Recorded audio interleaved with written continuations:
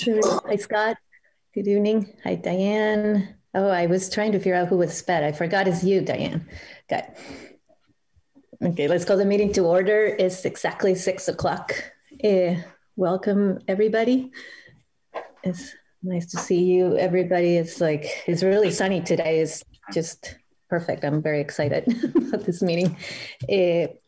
Let's try to stay on time today. So let's move right ahead into the executive session, and then we'll do our welcome. So I'm wondering if I could have a motion. To go into executive session for the purpose of discussing negotiations. Okay, Jonas moves. A second. Second. Chris, second. All those in favor, please say aye. Aye. Aye. Aye. All those opposed, say no. I don't see the ayes appear to have it. So let's move into executive session with Brian and somebody else. I would like to have Lori there and Carla there this time around. Okay, so with Brian, Lori, and Carla, please, Jim, and now you can do your magic. Sure, I'm working on it right now. We should be up in just a minute here. Thank you all very much for your patience.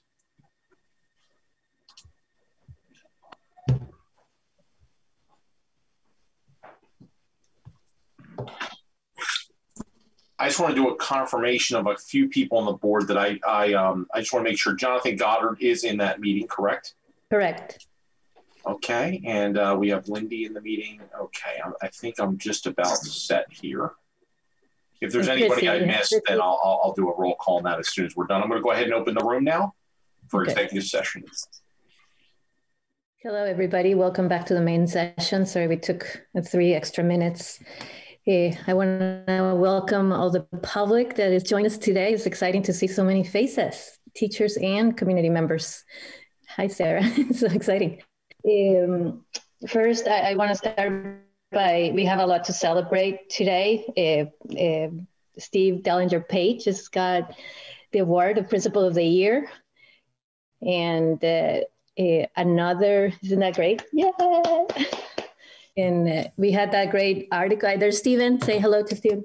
Thank you. We're so lucky. So between all of us here in this meeting today, we have the Principal of the Year, Alicia too, the elementary principal, Stephen, and Kate Robb, Teacher of the Year. So we are really, we should be very proud of our staff and administrators and our communities. So just want to celebrate that. And we had that great article in Mindshift about the great job that our counselors are doing at school and the work that Lisa has been leading and all the counselors at U32. So it's always good to start with a little celebration. Hopefully I didn't steal Brian's thunder on that one, but that's what I had. Any agenda revisions for tonight? Scott? Thanks, Flora. Could I request a new agenda item 5.5, reinforcements for the Finance Committee? Sure. So, okay. I'm gonna, if you're okay, I'm gonna put it with you put it with 5.1, is that what you said? I was thinking at the very end, 5.5, but entirely as you wish. Okay, I'm going to put it at the beginning, sort of to order, and I wanted to add a 5.5 50th anniversary subcommittee, if that's okay with everybody. Mm-hmm. Okay, so let's get started. Welcome to our students. Could we have our student report? Hi, Hi. How is everybody tonight? Or Towns is here. Towns, are you here tonight? I am here. Yes. Oh, yeah. All right. Awesome. Yeah. So to start things off, seniors who have applied to colleges are really starting to hear back from their regular decision applications. I know recently schools like UVM released their admissions decisions. So people are being able to start planning what they're going to do next year. As some of you might know, stage 32 is still going on, and there is a video of Antigone up on YouTube now. So if any of you want that, I do have a link and I can send that to you. Yes, It's really cool. It's all on Zoom. It's cool. Our boys high school basketball team won their first game in the playoffs against Middlebury, which is awesome. And their next game is against North Country on Monday. Yeah, that's very, very good for us. We also had a woman named Alex Chevron-Vanny reach out to U32, and she interviewed the high school counselors as well as myself and wrote an article about how our high school counselor system works and how we're the only school where the students get to pick the teachers. Mm-hmm. Nearing deadline for students is on March 18th, tomorrow, is the application deadline for the Governor's Institute of Vermont, a summer program that students can take advantage of to learn about a lot of different subjects that are really cool. Students are also able to take full advantage of branching out, CBL, and in our newsletters, there's some really cool pictures of a student who is making a guitar from scratch, and Isabel G. Musso, who's a senior, is also working with the person who found Pilot, which is a full branching out program. It takes up a lot of your classes to do some media art, which is very cool. Yes. And this week there are 2 career labs where students can learn about 2 different careers. One on the 18th is software development and web design. And then there's another career lab on the 22nd for the Vermont music and radio industry, which is a very exciting opportunity. Yeah, thank you. That's our report. Any questions? Any questions from board members? Sounds like they're all set. Thank you, Anna and Towns. Brian, the floor is yours. Yeah, well, thank you, Flora. And yes, you did steal some of my thunder, but I still want to thank Stephen Dellinger-Pate on his major milestone accomplishment. It's not just his accomplishment; it's our district's accomplishment and U32's accomplishment. And Stephen has also informed me of that when I did congratulate him personally earlier in the week. Just very happy that he'll be representing Vermont for the as it moves on to the national secondary principal of the year. And I can't think of a better secondary principal to be distinguished with this award. So congratulations, Stephen. We have an action-packed agenda tonight, so I will make some of my reports shortened tonight. The COVID-19 update, just a couple of things real quick. Vaccinations are underway. I got my vaccination. I'm very happy. I know our teachers and staff are getting them as we speak. We are also starting to enter the recovery phase of the pandemic, which we will be starting to put together a recovery plan, which again will be a very collaborative process. Hoping to emulate and repeat what we were able to do during the reopening plan as we move towards recovery.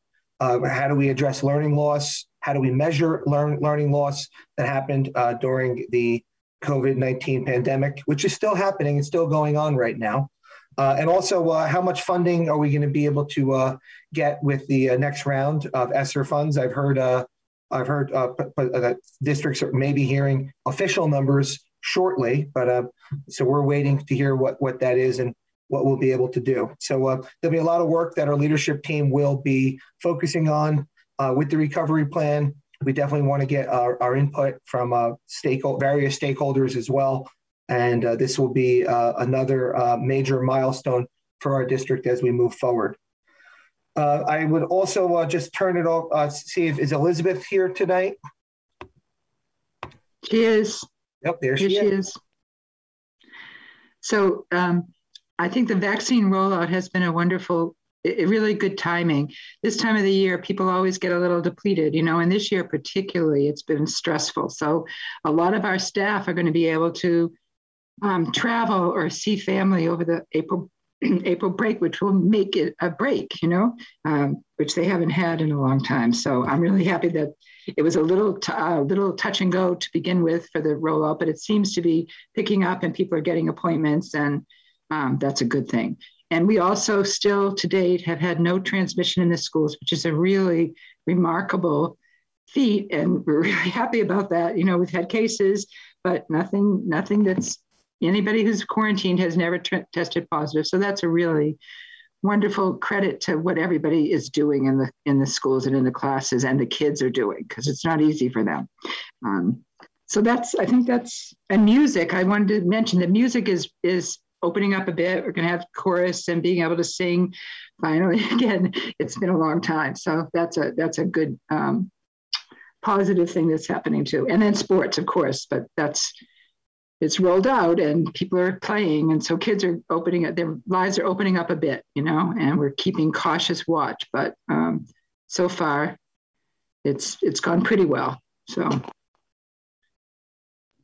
that's about it, unless there's any questions.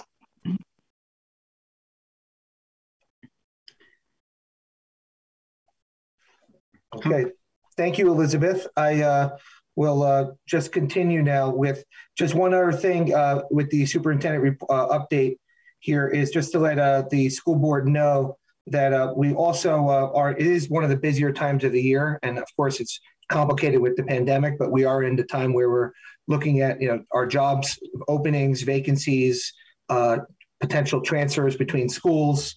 So it's a very busy time of year. And I think we may need to have a special meeting, either March 29th or March 30th, in order to comply with any contractual obligations that we may have. So I just wanted to let the school board know that we may need to have a quorum at the very least for either March 29th or March 30th. And so if there's an issue with either one of those dates, please let me know as we get closer, and I'll have Melissa reach out to everyone to try to do a poll, see when we can get the most folks. Okay. Brian, do you know that is going to be a certainty? I believe it. I think it could be a certainty. I have another meeting with my leadership team tomorrow, and we're going over making sure we dot our I's and cross our T's, but I'm pretty sure we'll have some sort of meeting on the 29th or 30th. Okay, thanks. How long would you expect that to be? It would probably be I think it would be a very short meeting, Jonas. It would be really more of just getting down to business.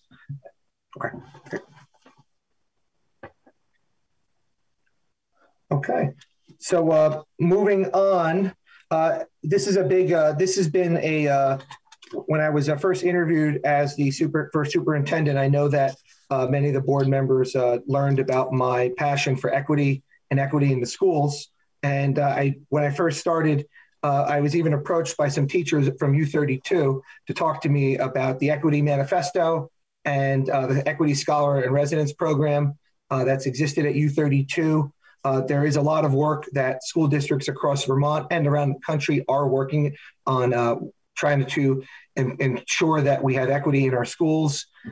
There's still always work to be done. And I think tonight is a real great opportunity to look at what we have been working on here at the district, in the district, and what the possibilities are, as well as what the needs are tonight. So I just want to let you know we have an action-packed agenda with equity, as equity takes center stage tonight. And if we move through the packet, one thing that you'll see, and before I turn this over to Jen Miller-Arsenault, is that we do have a equity. We are required, every district in the state of Vermont is required to provide the public with a equity supports letter. When we first learned about the equity supports, truth be told, a lot of districts in Vermont are learning what does that mean. So if you'll see that there is a letter in the packet that went out, it is a requirement from the state of Vermont. It's also linked to a federal requirement as well to make sure that folks understand that schools in districts require equity supports. And I'll let Jen Miller talk more about that in her short presentation. So without further ado, we'll turn it over to Jen. All right, so hi everybody. I am gonna share my screen with you quickly and just walk you through some of these slides. Get them presentation. Okay, so I'm just going to take a couple of minutes to talk with you from the Vermont Agency of Education perspective about the state plan, the definitions. We'll talk about equity level 1, which is what we have been identified for, the requirements, and then a little bit of the support and resources. Most of these slides I lifted directly from the Vermont Agency of Education. So these are the definitions that are most important for us to focus on. I'm not going to read them for you. I want you to take a minute, if you haven't yet done so, and see how the Vermont Agency of Education, for the purposes of accountability, is defining historically marginalized students and historically privileged students.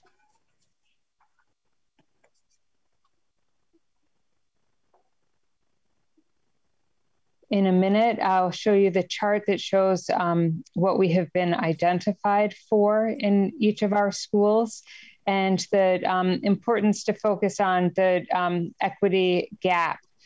So that's the gap between a particular student group and the inverse of that group.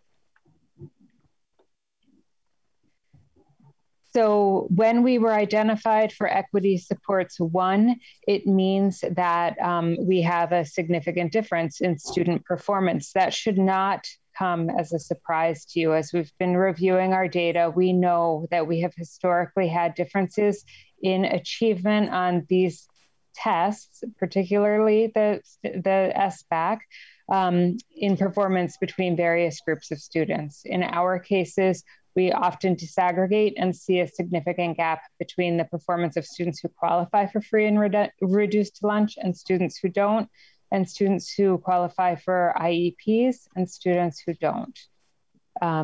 When we have a gap and we're not making changes to narrow that gap, then we were identified for Equity 1. And as Brian said earlier, many schools in the state, more than half, and actually I wish I had that number for you off the top of my head, I don't, but the vast majority of schools and districts in the state were identified. So what we have been told right now is that we have this gap. Again, the accountability measure is a combination of lots of measures and weighted percentages. It entails the Smarter Balanced Assessment, which assesses literacy and math. The Vermont Science Assessment has a small percentage. The Fitnessgram PE assessment has a small percentage. And at high school, it is the graduation rate. And then there are 2 post-secondary measures that are also factored in, each for a small percent. And so we have been identified, and we're going to need to address the reasons for identification. So our identification in our schools was based on the data from 2 years ago. So for Berlin and Calais, they were identified for Equity Supports 1 because of the difference in performance for students who qualify for free and reduced lunch and students who don't. In East Montpelier, Rumney, and U32, they combine those groups together. So for all of the groups, which is free and reduced lunch, the way that they disaggregate for race and ethnicity, IEPs, and English language learners all together compose the historically marginalized group. And there is a difference in performance between that group of students and the group of students that is identified as historically privileged. It's important to note that Doty was not identified in part because you have to have an N size of 25 or higher, and Doty does not have those numbers. So we need to make sure that we are creating a goal to address the reasons why we were identified in our continuous improvement plans. We need to be reviewing the data, and we need to make sure that we are communicating with our school communities. So Brian had that letter in the board packet. Each of the principals has sent home a letter in their most recent newsletters. We'll make sure that's posted on the websites as well. You have the letter in your packet. For the public who didn't receive the letter, here's a sample, essentially just talking about the fact that we have been identified, and it means that we will be addressing this with more scrutiny and in our continuous improvement plans, and that the Agency of Education is available for some technical assistance. So again, right now, as in Equity 1, we're doing what we need to do at this point in time. We have been disaggregating our data. When we take up continuous improvement plans, we need to make sure that we have the goals. I'm going to segue to that in just a little bit, because this year with COVID, there's a little twist to that. And then ideally, we're going to get ourselves right out of Equity 1 supports. We're going to ensure that our students are performing strongly across the board, and that there is little to no difference in performance between those groups. If not, then we get identified for Equity 2, and there's progressive support and assistance from the state. So I want to talk a bit about the recovery plan. You're going to notice I took this moment to put recovery in quotes. I really don't like the terminology of recovery.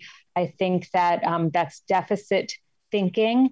I think that we need to be thinking forward. We need to be redesigning or re-envisioning for all students.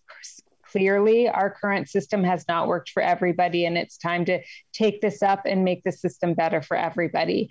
In the recovery plan, which we are going to be getting our heads around and working on, the state recovery plan, we need to do a data analysis and look at our student data. So for this year, for all of our schools, the recovery plan meets the requirements of the continuous improvement plan, at least for this spring. The exception is DOTI, because as many of you know, DOTI was identified for comprehensive supports last year. DOTI will engage in continuous improvement planning. So there are just some nuances there, but we are looking at our data, through the Ed Quality Committee, and later tonight we'll look at the literacy data. We're looking at it regularly, so we'll continue to analyze our data. We're awaiting the results of the curriculum management review. Those results can inform our work. You all know, as a board, we're about to embark on a strategic planning process. My hope is that we're really looking at issues of equity, that we have a definition, a shared vision, and we're going to address it and make our schools actualize this vision that we have to make the schools a better place for all of our students. We're engaging in professional learning, and I know you're about to hear a little bit more about that in a minute. We'll continue to engage in professional learning. We need to maintain a commitment and stay the course. And I'll be eager to hear from others about any other next steps. So that's that segment of the presentation. I'm curious if there are questions about the AOE piece. Scott, go ahead. Thanks, Flora. Jen, is there anything in between historically marginalized and historically privileged? No, the AOE definition? The groups are just the inverse of each other. No, yeah. So no, there's no, it's set up in that sort of binary and inverse grouping. So there's just nothing like regular people. No, because if you're not a member of one group, you're a member of the inverse group, is how the state is defining that. Interesting. Thank you. Sure. Caroline? This might be coming later, but So I'm really impressed and surprised that this was able to be given out and discussed tonight, because it felt to me really like the AOE just came out with it. And one thing that I've been wondering about is how much discretion each district gets to have in what they do. So what am I asking? I guess I'm wondering, are we taking time to evaluate the specific needs that we have, given the definitions that the AOE has supplied? Are we doing something that we wouldn't have been doing before because of COVID, and perhaps the historically marginalized students have been marginalized even more or need even more? Or is that really not what this is about? When I first heard about it, I really thought it was recovery because of what the disparities, let's just say from last spring, and students doing the learning at home and so widening that gap, more trauma being into families. Like, I thought it was about that. And I guess I want to be really clear that if there is time for us to slow down and assess and decide, and evaluate where are we, I really want us to take that time. And so I guess my question is it helping us do something different? Or were we doing the right planning anyway? Is that clear? I guess I'm asking Jen, I think, or Brian. So one, I want to make sure my question is really clear, because I didn't plan it out ahead of time. And then, is this giving us this inspiration to, I don't know, investigate and fix? And does that make sense? Yeah, I mean, I will answer that. I guess there are two things, and we're sort of conflating the identification for equity supports and the recovery plan, right? There is a timeline for that recovery plan that is quick. I mean, we have to have a plan done by the 15th of May, ready to implement on the 1st of June. So we'll prepare and we will meet that deadline. And we have a lot of work to do to examine our practices, think about the systems, the structures, the policies, all of those things that are in place that are supporting our students or aren't supporting our students, right? So that degree of equity work, trauma-informed, all of those things, we really need to do some scrutiny and some organization around, in my opinion. So it's both. It's sort of like a short-term response, but a long-term commitment for change as well, Caroline, in my estimation. Thank you, Jen. And I would just add, Caroline, I think you're asking, what I heard you ask was, how does this equity supports designation, does it change anything that we're currently doing, right? And so one thing I will say is, we have a lot going on with equity after us tonight and after this presentation, but I will say that Washington Central has been doing a lot of things, I think, that have already been pushing the bar and moving things forward in equity. And I can just, we're going to talk a little bit about the equity course. We have Equity Scholar in Residence, which I have a recommendation to continue that program, which I'm hoping the board will consider for tonight. But the other thing is the board is also did do the curriculum management review earlier this year. And one of the, you heard Jen talk about, looking at the structures and how, and learning about our district and how we can really look at equity. And one of the standards of that particular curriculum management review that the board chose and selected is equity. I mean, equity is one of the standards. So we will be getting some recommendations and some things to look at in regards to equity. So I think in many ways, and I will say, just full disclosure, Jen and I did meet with the Agency of Education, and Jen is absolutely right that more than half of a majority of the schools in Vermont have been designated for equity supports. And even though folks have been notified of this.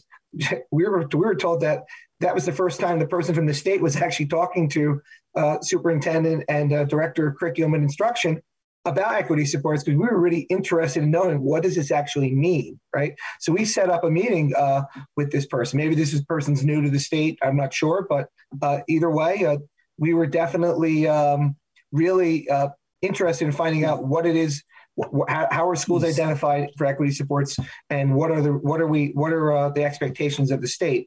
And so I think the state is also learning how to do this work themselves, but ultimately, finally answer your question, Caroline, I think that we've been designated for equity supports, but we've been doing a lot of things already. And I think that if the board will consider continuing with some of the recommendations tonight, and additionally consider the curriculum management review and the feedback we get from there in regards to equity, we'll have a bigger picture of what we can do and what may be possible with regards to promoting equity throughout our district.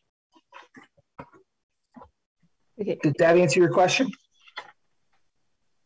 So Diane, and then Jonas, you're on deck, and I see you, Stephen.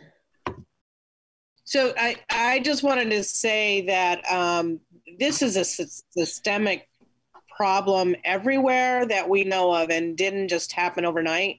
And so I appreciate the quick part of the plan, but I also want to be sure, Jen, you said that, we'll hopefully turn this around quickly. The reality is we're not going to be able to do that. I think it's admirable what we put into place and that we remain dedicated to doing that and to moving forward. But I think we cut ourselves short if we don't admit the hard work and the fact that it will take longer. So what are the short bites we take? But like you said, it's a long-term commitment. So I definitely appreciate that. But also, I just want to be sure that while there are lots of different places, 50% that are, we need to be mindful of what we do and making sure we're doing it right and we're paying attention to it and to what the need is in our community. So just as a reminder for ourselves, it's a journey, and we need to be sure that we're keeping at it and not expecting that quick fix. Jonas? Jen, really quick question. Equity 1 is the lowest or highest level? It's the lowest. Support needed. Okay, thank you. It's the lowest, yeah. Stephen, Luke?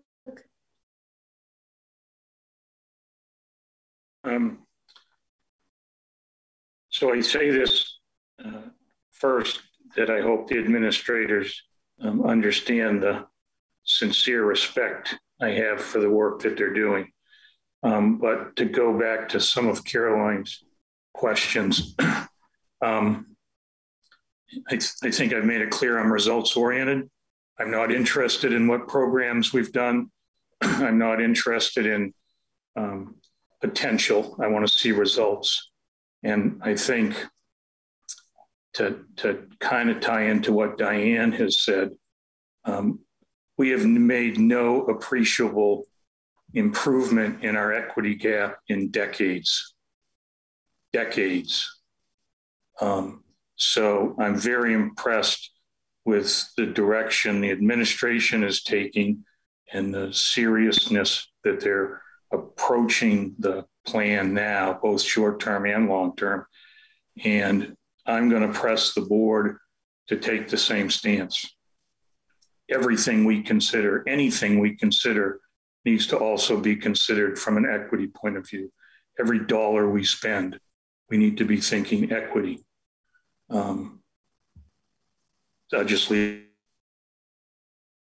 it at that. Thank you, Stephen. Any other questions from board members for Jen or Brian? Yeah, this is Jonathan. I just had one concerning the curriculum. Does this Equity 1 sort of designation, does it require sort of a comprehensive review of the curriculum? And if so, would it include or require an equity component in the curriculum that speaks directly to you know, underrepresented groups over time? So it doesn't require a comprehensive look at curriculum. It requires a goal related to safe and healthy schools, related to specifically why we've been designated for Equity 1. But we have the opportunity to do as much looking and examining as we want to do and feel compelled to do. But it's not required to sort of do that broad, comprehensive look right now.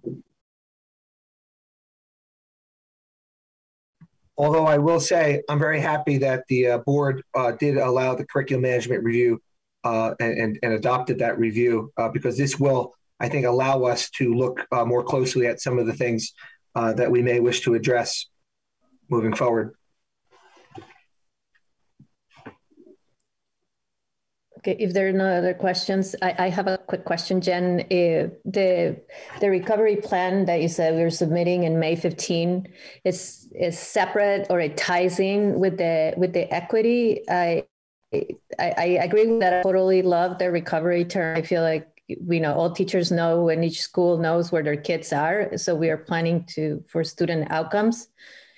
So how are those two tie in? Maybe I missed. Yeah. So. How can I answer this? Typically, at least each year, or at least every other year, we would be required to engage in continuous improvement planning in general for the state and submit them to the state. That is tied to some of the grants that we receive, like the consolidated federal programs, the monies that we spend on students who need additional supports or some professional learning for our schools, or funding the equity course this year that we're going to talk about in a little bit. There is that requirement. This year, because schools this spring are writing the recovery plans, they're trying to, the state is urging us to think about the recovery and CIP at the same time, so that we don't have to write or update separately the continuous improvement plan, because we're doing the recovery plan. And the recovery plan has a requirement to do a comprehensive needs assessment, sort of a look at the data that is similar, although not exactly the same as what we engage in for continuous improvement planning. Okay, but that would be the basis, where the kids are. Yeah. Okay. Brian, do you want to continue with the next? Yes, I mean, I think this is also this equity course. Jen had helped. I know it's been working with in the district office to really help this, and I'll let Jen talk about it. But there's a course that's been offered. Our equity scholar in residence over at U32 has been teaching the course, and I'll let Jen talk more about it. So I'll kick it off, but our instructor is with us right now, and I would welcome her to join us. So we are teaching, Shelley Vermilia is facilitating a class for us, learning right alongside with us every single week. There are 12 of us enrolled in the class. The class is entitled Racial Equity, Intersectional Justice, and Confronting Bias at School. We are using federal funds, Title IV, which is a source of funds that can support safe and healthy schools, ultimately to help all of our students feel safer and to thrive in our schools and to reduce incidents of bullying and harassment. So we together committed to read Bettina Love's book, oh my God, We Want to Do More Than Survive, about abolitionist teaching as a foundational text. And we are doing some reading. It's an emergent curriculum as the interests are sparked in the class around all of these issues. It has been an absolute joy so far. We started in January. We're meeting via Zoom, and we'll meet through the end of May. Shelley, what would you add to that about our class right now? Well, I wish more of you would talk about what we're doing. It is an emergent curriculum. The point being for us as educators to understand the depths of who we are and what we're teaching unbeknownst to ourselves.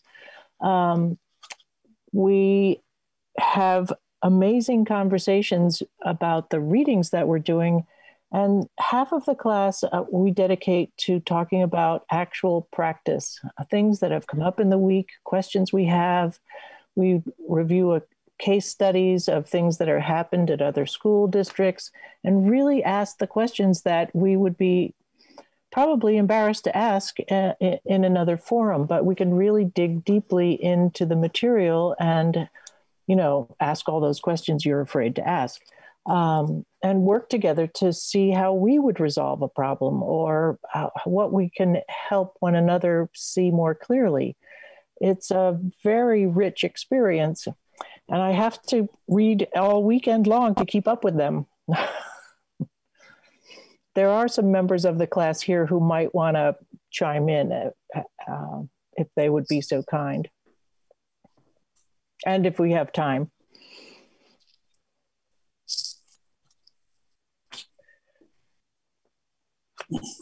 Karen, Kelly, who else is here from the class? There are 12 of us all together. Kat, anyone want to pipe in?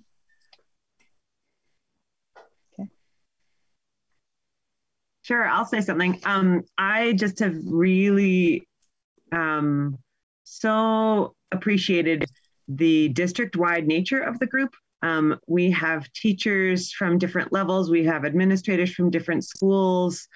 We have Shelley helping us through the whole thing. It's a really rich combination. And so I'm just appreciating the structure that Jen helped set up and the long-term opportunity to, as Shelley was saying, to engage with some really rich texts and also really examine our practices and have time to puzzle things out and put forward dilemmas. We had some things going on in a classroom that I brought to the group, and I really got some fantastic feedback and was able to go back with new ideas for how to approach things. And I can't speak highly enough. I hope everyone in the district gets a chance to do this. I hope it becomes an ongoing tradition. It's a fabulous setup. Thank you. Thank you. And so ultimately, I think that a lot of the work that Washington Central has been engaged in regarding equity, I'm going to be recommending again that continue. But I also think doing that in conjunction with looking at what is possible when we get the results of the curriculum management review. I think when you put those two things hand in hand, we could get a really good blueprint for how to move forward with equity as a part of the overall strategic plan. And so I think there's some really great opportunities. I know we have an action-packed agenda tonight, and we do have some guests here that I did invite to present. So I see Shelley's here. Where's Erica and Lucinda? I'll turn it over to you to talk about the Equity Scholar in Residence program. And as you're getting ready to put the PowerPoint up, I just want to let the school board know that this program has been offered at at U32, and sometimes Shelley's on loan to some of the other schools, but she's really focused at U32.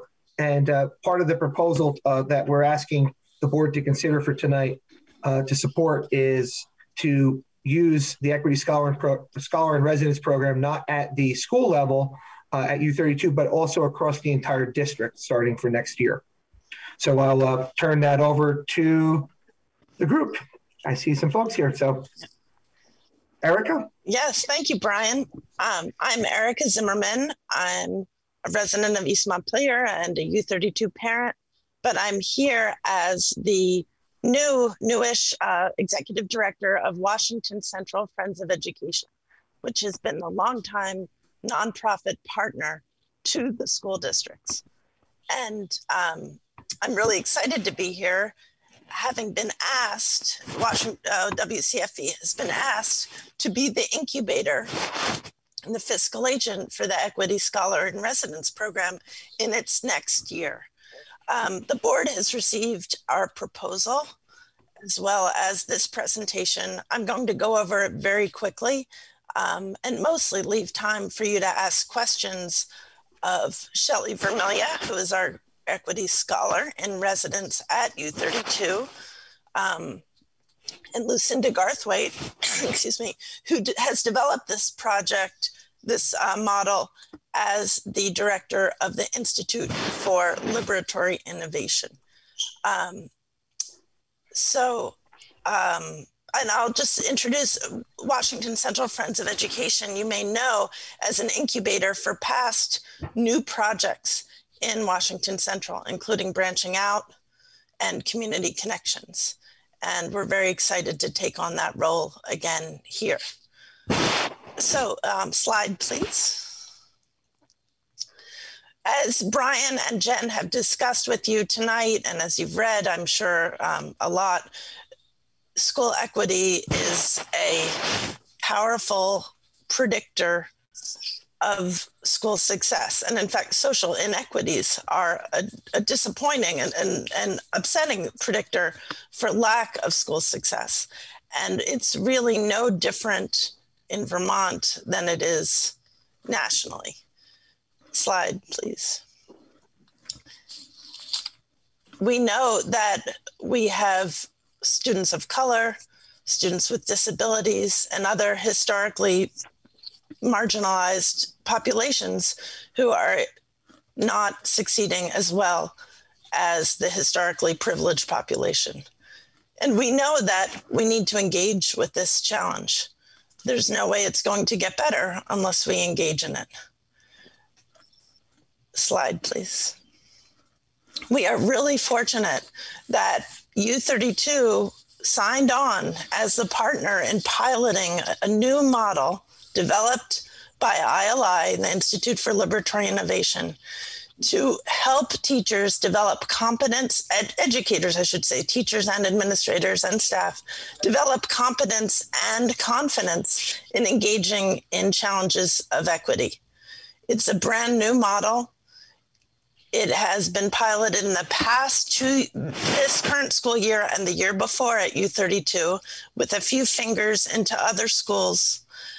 It has been piloted without expense to the district so far.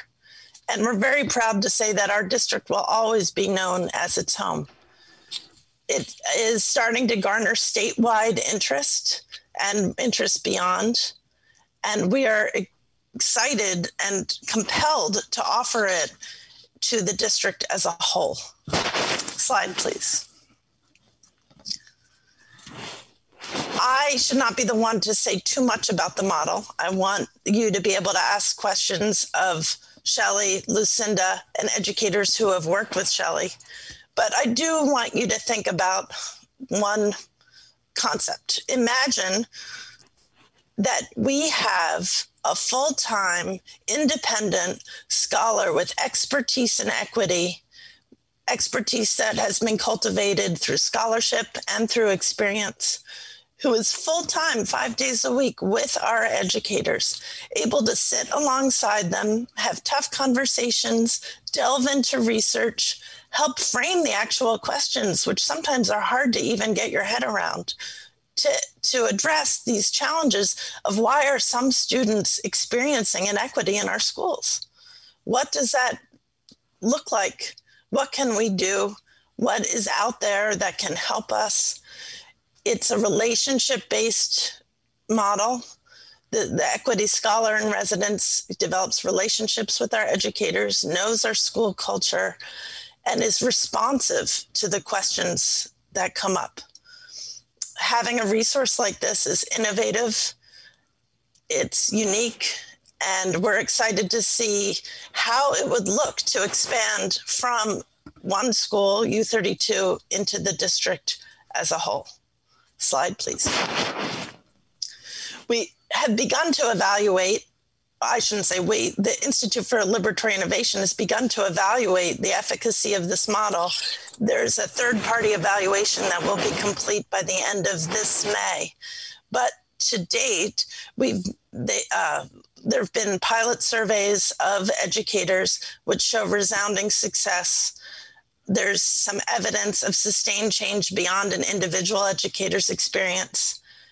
And and some perspectives that show that there is reduced resistance to engaging and learning in these challenges that have historically been hard for all of us to engage in, no matter what our role is.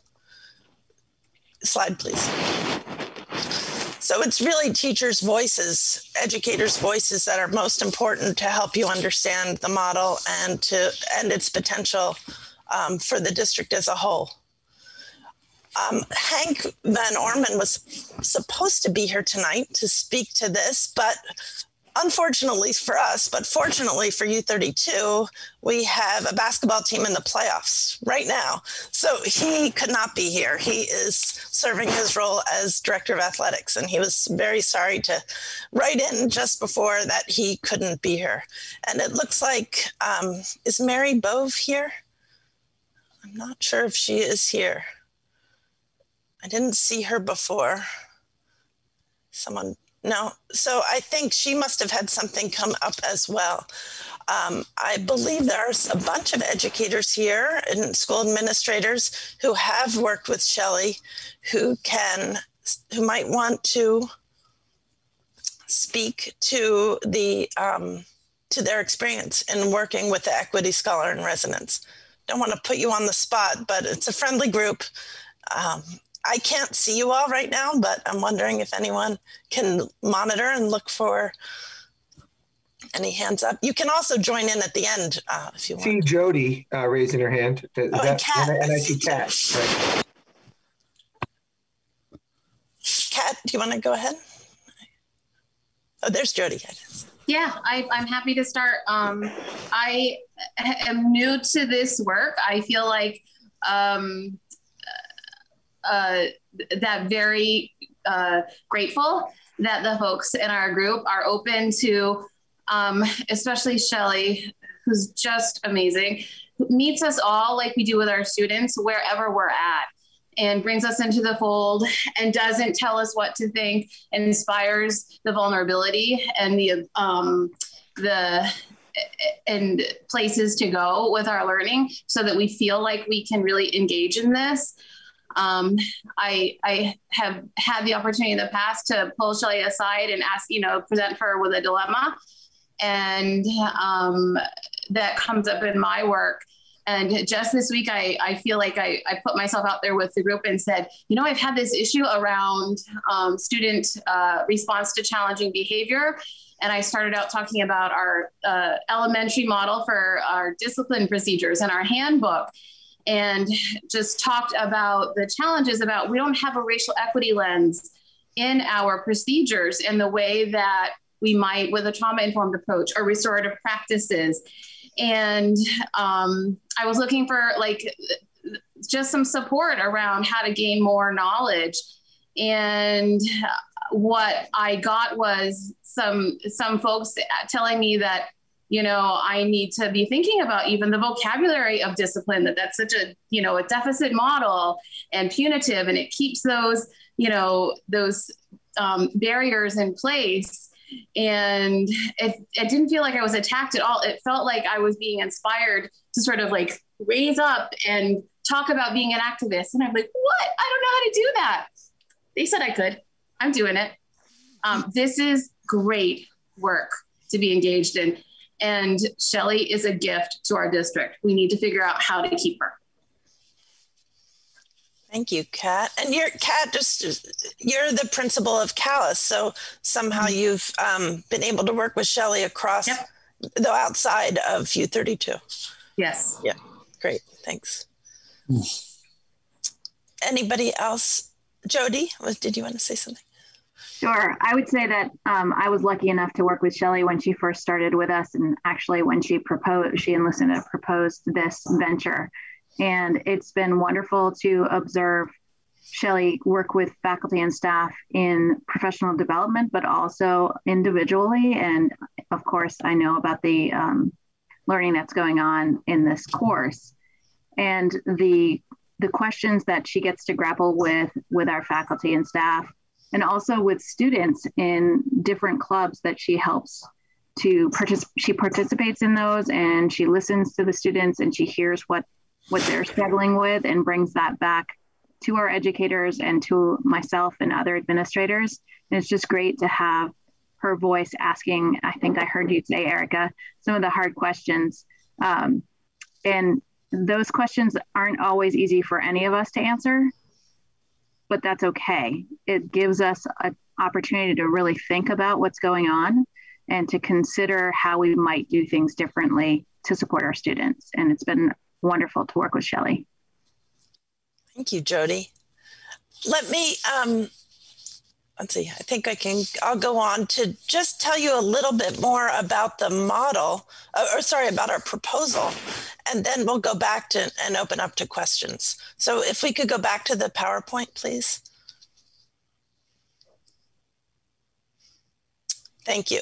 So as many of you know, Washington Central Friends of Education is a nonprofit that can partner, its mission includes partnering with the school district to help house and incubate and develop new projects that either need to be independent of the school district or have the potential for moving into the school district. But in their early stages, it's more we're more nimble and to be able to offer fiscal management and oversight and liability protection, et cetera. And on our call tonight, you'll see a couple of our longtime leaders, Deb Wolf, who's my predecessor, and Ginny Burley, who's the founder and director of Community Connections for so many years. And they, along with a couple others on the call, comprise the majority of our current board. So they can help make sure that I guide this process in the successful way it has operated before. It's important for the Equity Scholar model that the scholar be independent. And by us serving as the fiscal agent, it will enable the scholar to remain in that relationship with the school district. The costs are close to $80,000, $79,000 for the 2021 school year, which would enable the Equity Scholar to be full-time for the entire year. As we said, we would be exploring how to move the model from being one school-based to being district-wide, and how can the Equity Scholar serve and meet the needs of teachers and leaders from all the schools, as well as helping the district leadership with equity policy and curriculum.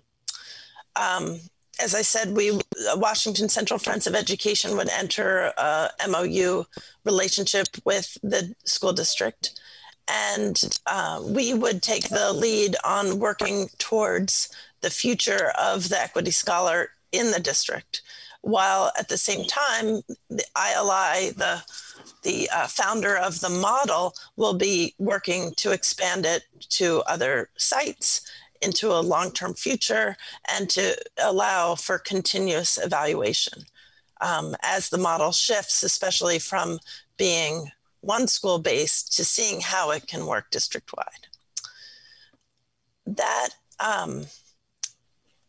Those are the basics. I'm sure there are questions. Thank you for showing the PowerPoint, Jim. And I believe I want to just make sure we have Shelley, we have Lucinda Garthwaite, and we have members of our board, but more importantly, we have educators and administrators who have worked with the Equity Scholar and have a sense of how the model plays out and can be useful in addressing these really critical equity challenges. Scott, go ahead. Laura, would you permit me to make a motion would that be in order at this point? Yeah, okay. Go ahead and do the motion. Yeah. Then I'll move to authorize a contract for the Equity Scholar in Residence with the Washington Central Friends of Education at a cost not to exceed $79,184 for the 2021-22 school year, and to use the fund balance to pay for this. Thank you, Scott. A second? Second. Thank you. I missed that. Was that you, Jonas? Yeah. Chris. Yeah. Okay, good.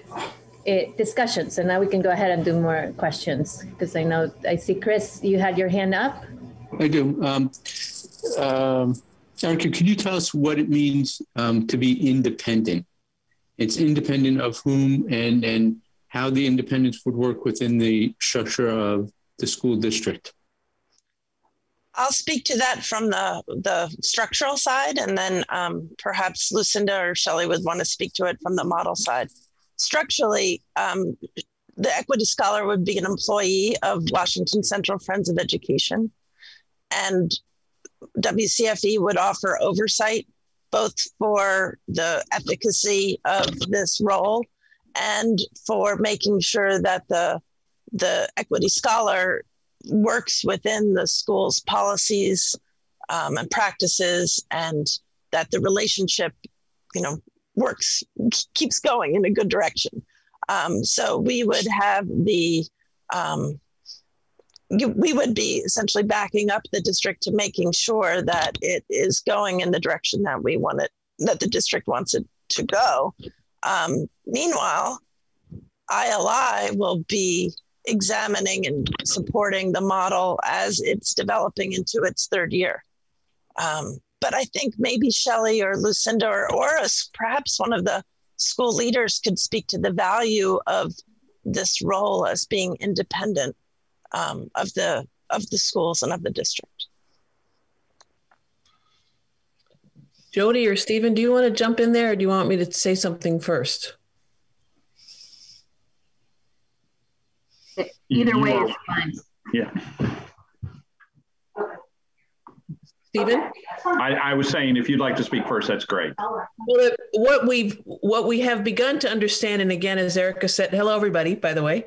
As Erica said, the full third-party evaluation will be finished in May, but we have already done some research, and what we've realized is that Christopher, the independence, as in they're not a school employee, lets them be pretty nimble. And that's really what defines the independence. They're not a school employee. So one could say it's a contractual relationship, a consulting relationship, but they're not a consultant either. So we don't like to say that.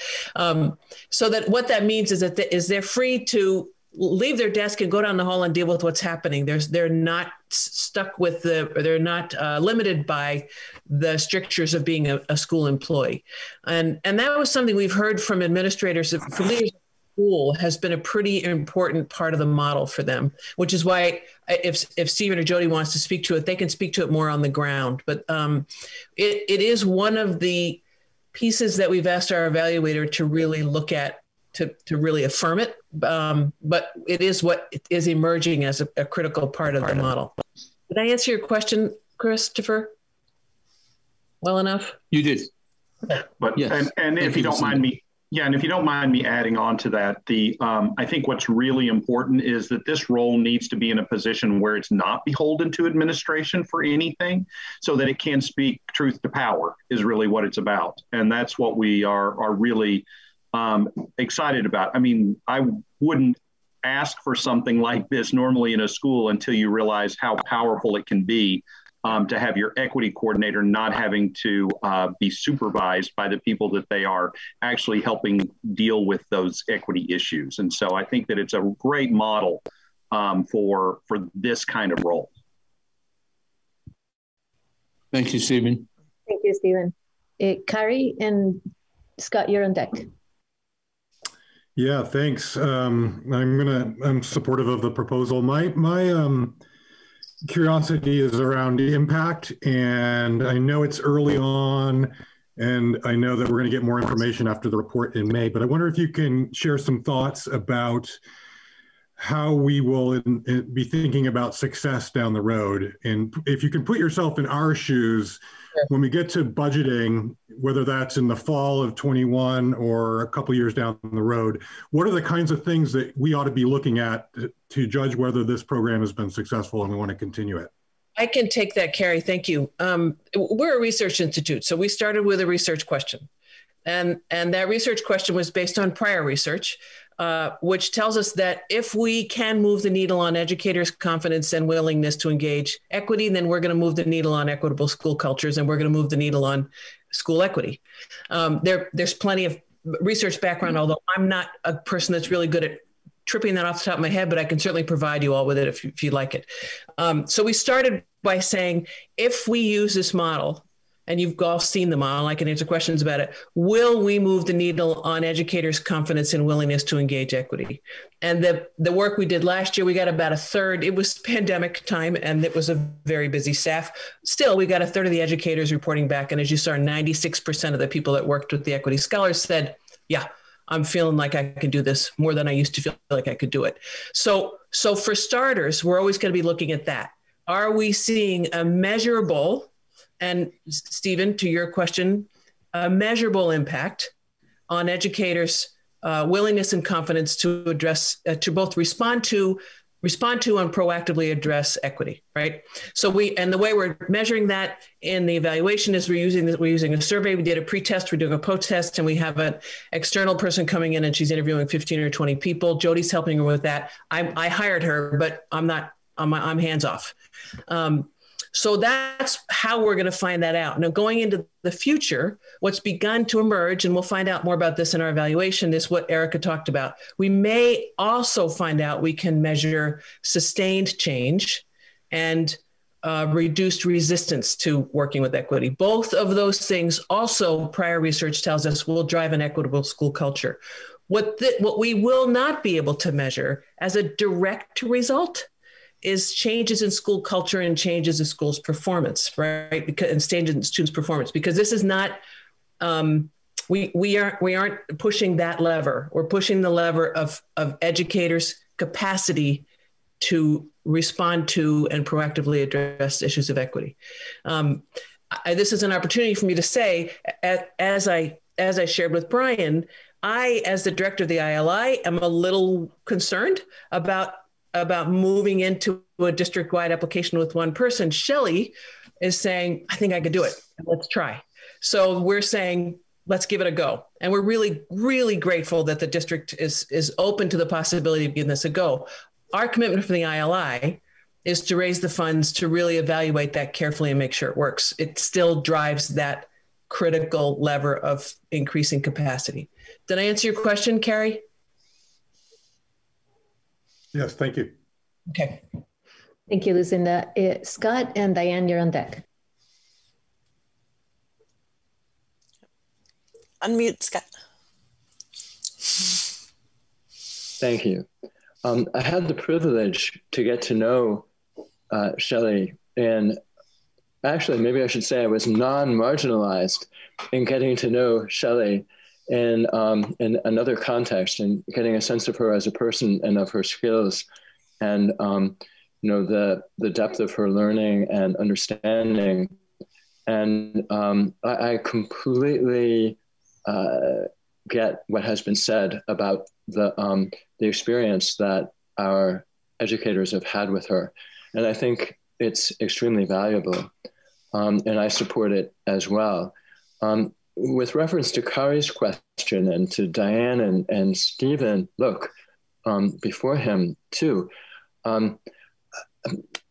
as a fan of digital humanities, I noticed that in this board packet, the word equity occurs actually 86 times. Inequity, the word inequity, a handful of times as well. The words equality and inequality occur both 0 times, although equal twice. What concerns me is that all of this great effort is being conducted in the context of massive and intensifying wealth and income inequality in our country and in Vermont as well. So there's a background to all of this that I'm not saying that we're spinning into a gale force wind, but because I think there's real value that will come through in having better educators, teachers, administrators, staff who are better able to manage the problems that arise out of this, extremely difficult and seemingly worsening context. But so I hope that we don't try to expect too much, and that we look for improvements in the individuals that Shelley will be working with, and in their skills and their and the results that maybe even on a kind of micro level they're able to achieve. Thank you, Scott. Diane? So a couple of questions. One, is there a thought about a critical mass? That is there a number that is kind of a goal to be sure to have touch points with in terms of moving that needle? And then the other, and this might be too early in the process, but certainly when you have one person hired for the whole district, wondering how it is going to be an equitable share that doesn't dilute the process in that way. And so just figuring out how Shelley will divvy her time so that it's a sustainable model that isn't really just hinged on her incredible skills. So I'll say a couple of things, Diane, and then I'm going to turn it over to Shelley for a minute. You are speaking my mind in terms of it's a question, not so much, I am not convinced that it won't work. I am a researcher, so I'm asking if it will, right? We don't know what the answer to the direct answer to your question is no. We do not know how many touch points it takes to make this happen. Down the road, we may have the resources to be able to measure that, but we don't know. And we right now don't have plans to measure that particular data point. But it's a really interesting thought. So I appreciate it, because maybe it's something we're going to pick up down the road when we get more funding. But so thank you for that.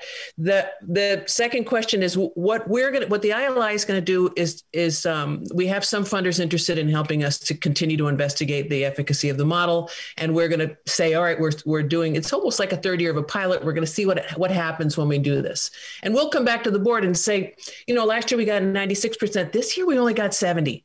So maybe we need to think about another resource. And let me just say that the ILI is very busy working with some funders to, this summer once we get the results of the evaluation, we'll be figuring out how to replicate this. One of the first questions that Jody and Stephen, a lot of people have asked is, can we replicate this if we don't have Shelley Vermiglia doing it? And we are beginning to find out, we're beginning to realize, we can. It has to do with very careful hiring and training and mentoring, which Shelley will have a role in. But let me just say, I know Shelley has some thoughts about how she's going to approach this. And so I want to turn it over to Shelley to let her answer your question about how she's going to approach this challenge.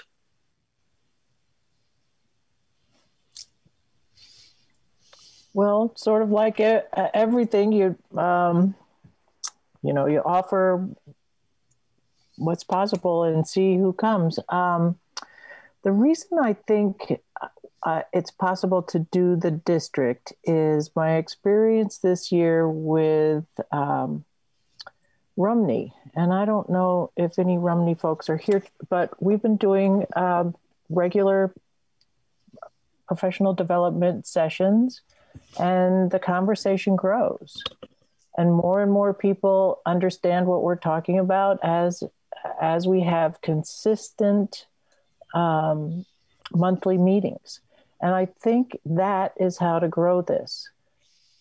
Person by person, understanding that this is hard work and it's really great work when you're doing it, especially when you're doing it with colleagues. The energy just sort of bubbles when you have 5 people thinking about a problem and coming up with 5 different ideas. So I don't have a prescription. I have a willingness to have these conversations with as many people as possible, but it is kind of slow, and it's kind of, and then it cascades.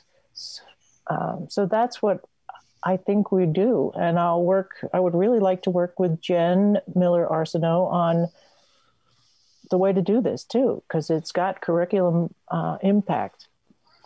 So I think there are enough of us already doing this that if we work a little more tightly together, we'll really be able to create some great communication and possibilities for our students. Thank you, Shelley. Virginia, Ginny, do you have something to share? You have your hand is up. I do. As a member of Friends of Education, I am really excited and committed to the work that's going on here and fully support it. Another hat that I wear is a member of Vermont After School, which is the organization that has done so much work to provide services for kids and families in COVID, in just setting up all of the systems that allow kids to have places to go and systems that work. And they've gotten a ton of attention. I'm actually planning to bring this concept to them because I think that equity is an issue that should be at the top of their wish list. And I don't know where that's going to go, but that's a statewide organization. And I think this is perfect to bring to them. They've done a lot of work on social emotional learning, on family support, and equity is where I, as a board member, think they should be spending some of our energy. So just wanted to let you know that. Thank you, Ginny. Stephen, Luke? I think we could have a brilliant, informative, wonderful discussion on this topic for hours. I'd like to call the question and vote on the motion on the floor. Yeah, so we'll call the question. And I just wanted to make a quick comment. I know that the question has been called, but I just want to thank everybody that came. This is super excited that we're going to, hopefully, depending on how the motion goes, we will be able to do this work across pre-K to 12. This is just really a historic moment in our district. So with that in mind, all those in favor of the motion, please say yes or aye. Yes. Aye. Aye. All those opposed, please say no. Hearing none, the motion passes. Thank you, everybody. Thank you.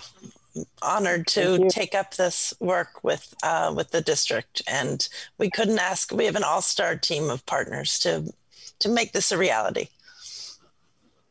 Yeah. Thank you all for coming tonight. Thanks so much for having us. Thanks for the work you do, all of you. Thank you, everybody. Thank you, everybody. Thank you. Karen, too, for being here. Thank you. Take care. Thank you. Let's move. You have one more Yes, point, I have one Brian, more in my report, and I'll make it quick. I just wanted, this is actually a really exciting opportunity. This is from the Vermont Superintendents Association. It's the Instructional Leadership Academy. What it is it's not offered every year. It's going to be offered next year. It was offered a few years ago. I did contact some superintendents about it.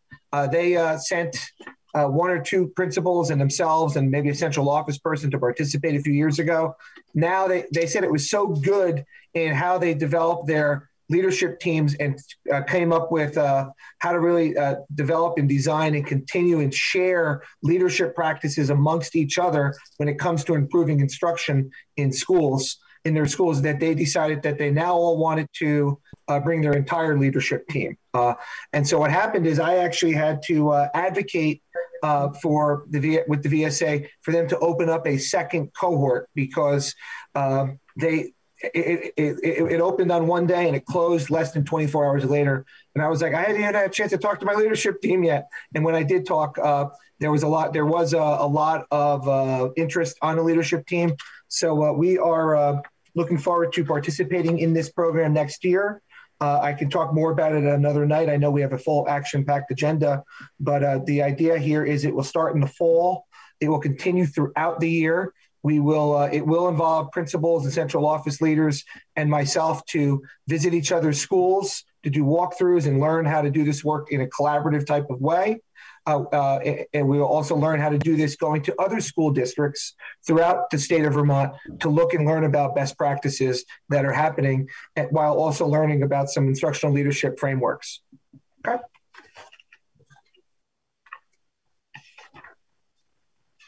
Thank you, Brian. That concludes superintendent report. We're going to move into education quality. Wonder if everybody wants to break while they put the presentation, and then we power through the rest of the agenda. With that, everybody needs just a quick break? Sure. Yep. So we'll be back in 5 minutes. Okay. Thank you. 7:51. See you soon.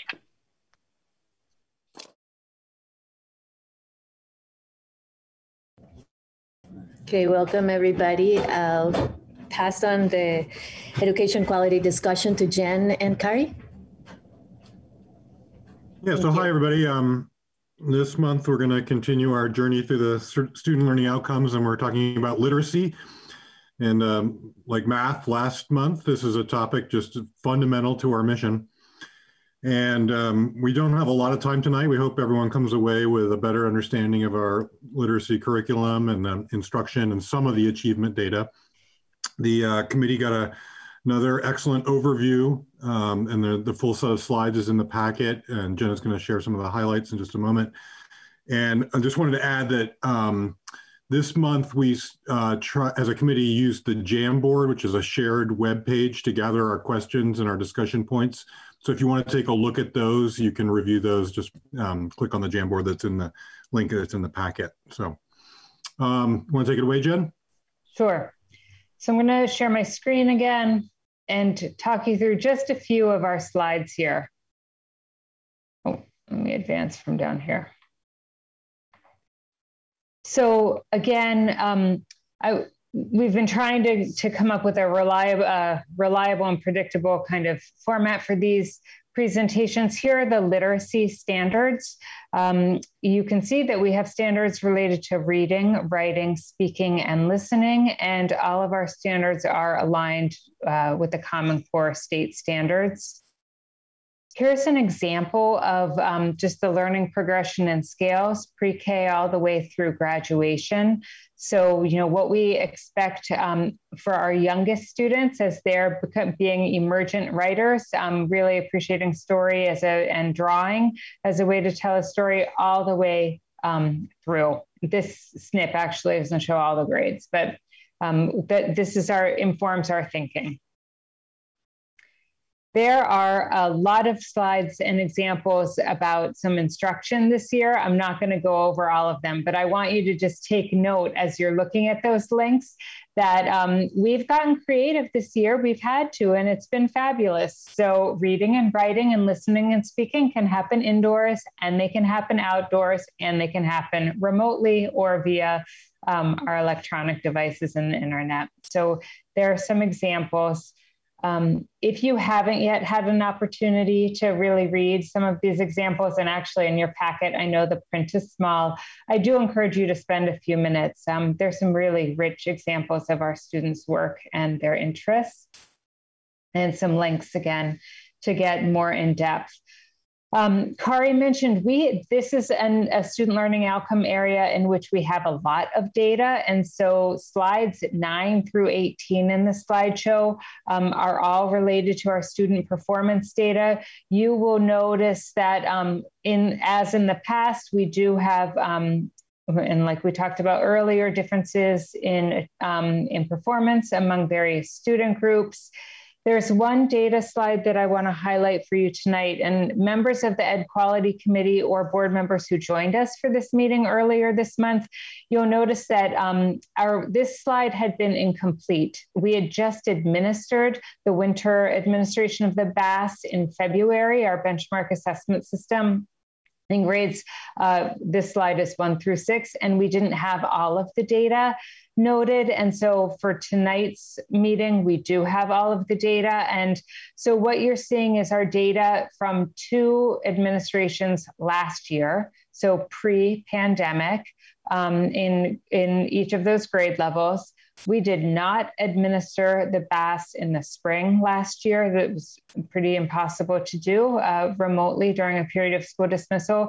And so far, we've administered it in the fall and then in the winter. And I want you to note, in particular, the blue line and the yellow line. This is a change in our practice. So we have been super intentional, I think, from last spring and really clear about the fact that we did not want our students to be penalized because they were in a situation of a global pandemic of which they had no control. And we wanted to meet our kids where they are and support them not only academically, but socially and emotionally. And so the Curriculum Instruction and Assessment Reopening Task Force spent a lot of time this summer thinking about how to reopen school in a way that that held all of those realities together, and it impacted our local comprehensive assessment plan. So I want you to know that we decided that in the winter, our expectation for right now is different than it would have been had we not missed 6 months of school. So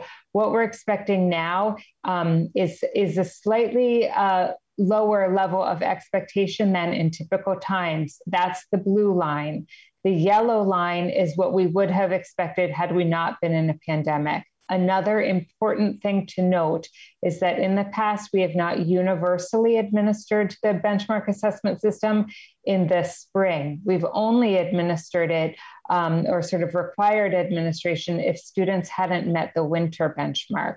This year, we are asking our teachers to administer the spring assessment universally. So we really have a gauge over the course of the entire year. We really wanted to give our kids the space and our teachers the space and the time that they needed to continue growing. So I just want to be clear about that and transparent. The final thing I want to say before you all talk and Kari takes over again is just a little bit of this analysis of data. So as you can see, our literacy scores tend to be higher than our math scores. We've talked about differences in performance. I want you to know also one factor could be the amount of time that we're devoting to instruction. We devote at least 90 minutes to literacy in our elementary schools.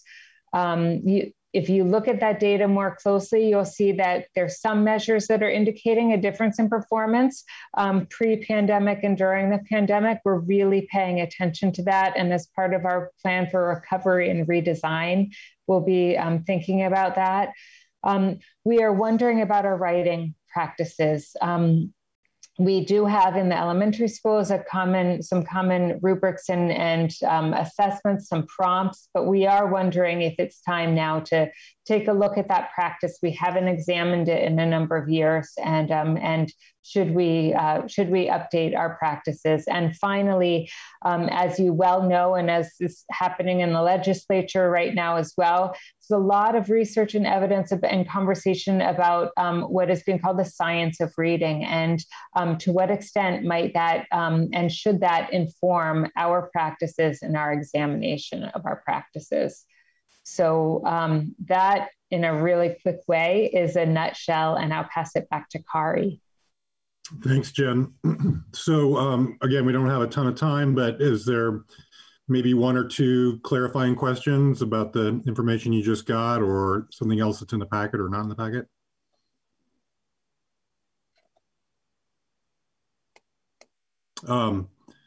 If not, our question for you, and again, just to frame this up, there's a lot of reasons for us to be focusing on this over the course of the year, but one that's important is to inform our strategic planning, right? We're going through all of the student learning outcomes, getting a degree of fluency so that we know what to prioritize. And I think that's going to be one of the big challenges with strategic planning is what are we going to focus on and what are we not going to prioritize? So in that spirit, here's our question for you. What information from this review do you want to carry forward into our strategic planning so that it's part of the mix that gets considered when we start?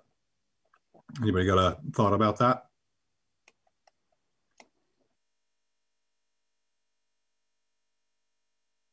Diane, please.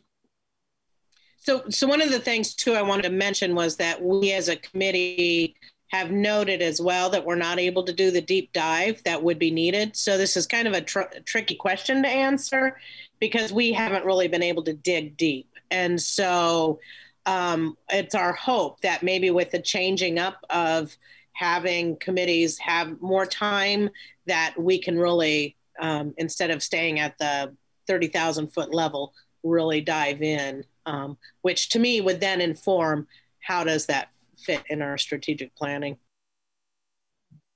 Fair enough. Thank you. Stephen? I would ask if the committee could look at, as you examine the performance in the various student learning outcomes, which outcomes have the greatest equity gap? Got it. Thank you. Anybody? Caroline? Really similar to Stevens. I would just use the data to also see, was there a grade level more affected by last spring than another? It may or may not be from that, but looking at the BAS scores, it just seems like first grade, fourth grade, and fifth grade have more disparity of where they were last winter versus this winter. And just using that maybe for decisions around supports. Thank you. But definitely looking more than I just did and determining if that's accurate, not taking it as a mandate. Got it. Flora, you have something? Sorry, I was not able to unmute myself quickly enough. Just carrying page 56 with the 7th grade literacy star, that desegregated the poverty and the IEP was important. It's really hard to see, and we always wanted to figure out how to see those dots better, but that's something, and I don't know if we can desegregate it even more, sort of in line heard at the beginning of the presentation. So the two main what I'm going to call them, so by race too, not just so do a deeper dive, to desegregate that data and carry that through as we do the continuous improvement plan. Can you hear me? My internet says unstable. Yeah. Okay. That's it. Yeah, we got it. Thank you. So I think that's probably close to time. And thank you very much. And just want to remind folks that the open invitation stands. If you want to join us, we have a couple more student learning outcomes on the calendar. Science is next, and then health and phys ed. And we will be meeting at 5 p.m., I believe. We're going to continue doing that 5 p.m. at the first Wednesday of the month. And hopefully we'll have a little bit more time, as Diane says. So thank you. Thank you, Jen. Yeah. Thank you, Carrie. Thank you, Jen. And you had 3 minutes to go, so thank you. Let's move into the next Finance Committee. So technology 4.41, the technology bid that was in page 68. I'm wondering, it was not in part of our package, but I wonder if Scott or Carrie has it in front of them and could make a motion to award. I'm happy to read it unless you have it in front of you, Scott. Go ahead. Thanks, Flora. I would move to award the storage and virtualization bid to Cambridge Computer in the amount of $189,499. Could I have a second, please? Okay. Thank you, Caroline. Second. And that is open for discussion. Are there any questions? I'm happy to describe that quickly. And Jim is here if we had any questions.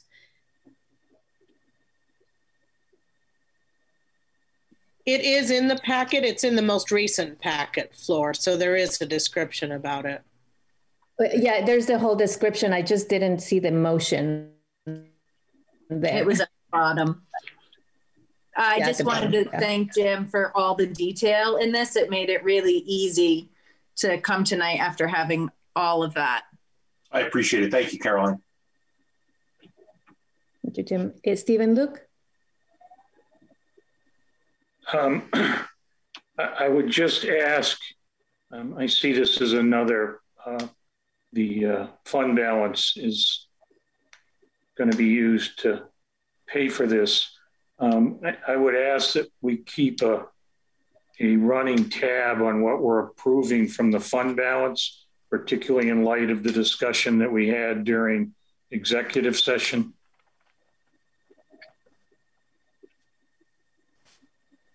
Thank you, Stephen. Any other questions? And Lori, do you want to?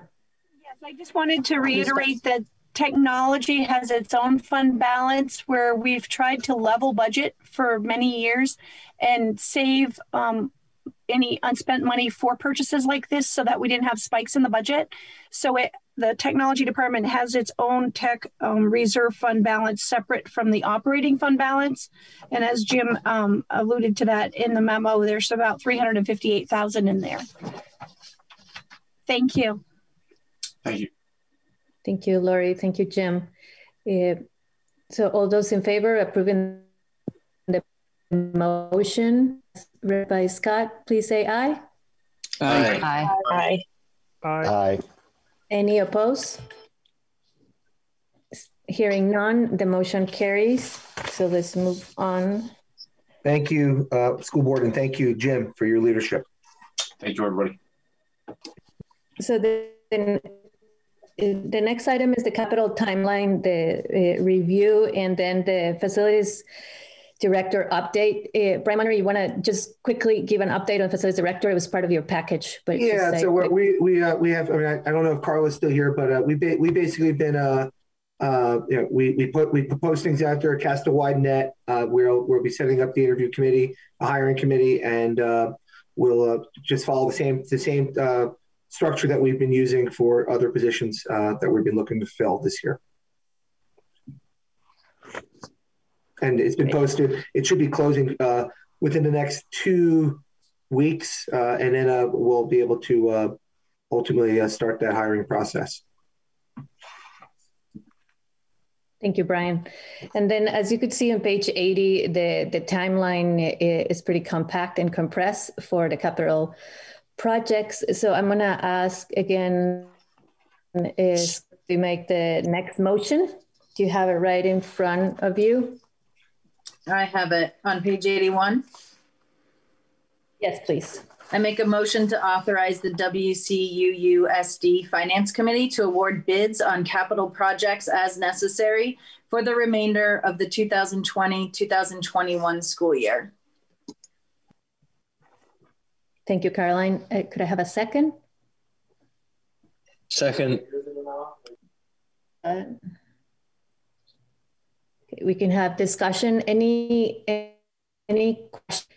Just do a quick description that might, all we're trying to do is stay ahead of, like we did before. It's really hard to have contractors at this point through COVID. So if we stayed ahead, we'll be able to get the contractors on time and be able to also get any funds that come from Efficiency Vermont. So if you see the timeline, we try to line them up. The Finance Committee meets on Tuesdays, so we have reserved 3 days to be able to award the bids and continue the work and not lose a possible contractor. So any questions besides?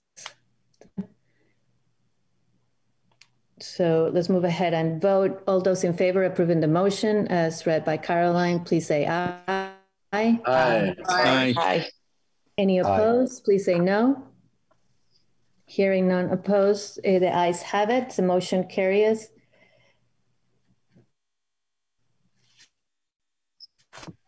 Let's move. 4.44, we are going to table the electric charger for today. We're pending a little bit more information that Jim is going to gather for us. Okay. So moving right to 4.45, House Ways and Means testimony. Lori, do you want to say a few words about this? Do you want me to describe it? Go ahead. So basically, we had touched on this a while back that I had requested that Janet Ansell explore extending merger benefits to districts that had involuntarily merged. And what we found from doing that process at the state was that it really affected all districts. And so what that meant was there were a couple benefits that even, for example, the Burlington School District wouldn't be eligible for because of the way the statute had been written. So at this time, we are expecting that this will pass in the House Ways and Means Committee. They are adding it to a different bill. So H31 is kind of combined with another bill. But we should see the continuation of merger support grants for small schools grant. The actual amount is still being recalculated. It may be a little less than last year. But the good news is that this would be then a guaranteed amount every year going forward, and we wouldn't be subject to having the amount recalculated and being found ineligible. So that was good news about the small schools merger grant. The other part of the testimony was with regard to a hold harmless provision in the time of declining enrollment. And so I was able to testify on that. And it sounds like that's also something that's going to be favorable and that the House Ways and Means Committee expects to pass through this miscellaneous bill that they're working on. The state financial software update, there is testimony continuing, and I actually testified this afternoon, and I haven't sent you yet my testimony, but I was asked to testify on behalf of the business managers in the state. Because it was a short notice, and basically the business managers in the state are asking for a pause in the e-finance software conversion. Additionally, they are seeking having the bill, how do I say this? The business managers are requesting the state reconsider making this software mandatory. The business managers all joined together in doing a survey and said that they feel that the software should be optional.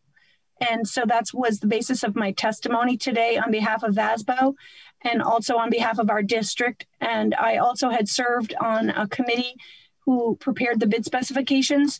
So what you'll see when I send out my testimony is more information about why this vendor was not actually the lowest cost vendor. And the fact of the matter is that this software is not saving the state money. So more information is getting collected as we speak. And at this time, they are asking for at minimum of a 6-month pause from the Agency of Education, and the Finance Committee discussed this with me and asked that I try to get Washington Central and the last possible cohort group to use the software using this extension. So Washington Central would be probably expected to go live by the end of December 2022 instead of July 1, 2022. If the software is found to not meet the expectations and the needs, the Agency of Education has said that they will revisit this requirement for the software, I guess, in concert with the legislature. So that's what I know about those two items. Thank you so much, Lori. And includes the Finance Committee part of the meeting. Let's move right into policy. Christopher, Chris, you have the floor. Thank you, Flora. So we have up for first reading a significant revision to policy number F46, which is the flag raising policy. The committee worked pretty hard on this revision and consulted with Bernie Lambeck, an attorney who works for our district. And what we asked Bernie to do, and kudos to Brian, because he brought this to our attention, wondering whether or not we might be exposing ourselves to potential litigation. But Bernie made these recommendations based on the basic foundation of instead of having a flag policy that reflected student speech, it actually became the board speech. And the reason for that was to prevent the flagpole from becoming a limited public forum. Because if it became a limited public forum, then the board would have to allow under the First Amendment other student speech that we may not be supportive of. And so Bernie basically helped us revise the policies so that we were emphasizing that any flag that goes up on the board, on the flagpole through the board's approval policy is board speech and not student speech. So it creates a layer of protection for us from a First Amendment perspective. So this is a first reading. And in addition to amending the policy, Bernie went through and recommended changes to the procedure for the flag raising, our flag raising procedure as well. So any comments or observations about, we'll start with the policy first, about F46 and the changes that are being proposed to it with this first reading.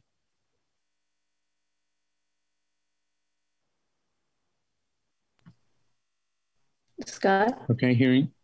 Oh. We couldn't hear you, sir. If I may? Thanks. I think it's very good. I just have one observation. I don't know if there's much that can be done about it, but in the fourth bullet under criteria, that's sort of an interesting combination of adjectives: vulgar, religious, commercial. Somehow it just seems a little bit incongruous. But I don't know if there's a better way to put it. Is one of these things not like the other, Scott? One of these do you have not like the other. Do you have a comment on which one might not fit with the group as a whole? Yeah, but you know, it's really. I don't think it's materially damaging, so it's just cosmetic, I guess. Do you have a particular comment on one of the adjectives here, or one of the descriptors? Just the one of these things is not like the others. Yeah. Like the word vulgar seems to be out of place. Okay. Never mind. Okay. I'm not trying to, censor you, Scott. Okay. You have Jonathan. Any other comments? Yeah, Jonas? Jonathan. Yeah, I was just going to suggest offensive as a replacement for vulgar. Might soften it a little bit, but I could go with that. What I do is run it by Bernie just to make sure we're not losing anything by going with offensive as opposed to vulgar, whether there's a different connotation there. Diane? Any others? So, Diane, I had that similar kind of because we don't use vulgar very often, so I think it catches, it's kind of catchy. But I think that then I looked it up to see exactly what it was, because I was thinking the same thing, Jonathan, offensive, but then that's so the two meanings of vulgar seem to fit. So it's in poor taste, or, there might be something sexually explicit. So I think vulgar catches it in terms of a stronger meaning against that. And so what it would capture, and then also what it would capture. I think having it next to religious is what might be so striking for some, but I think it's, again, you're categorizing areas of that might be put onto a flag that would capture things. So.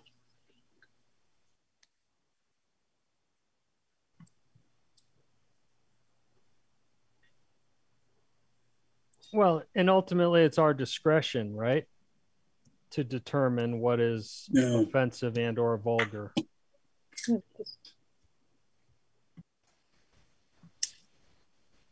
You have Jonas. I have lost, I had to put in my power cord, which has impacted my ability to hear somehow.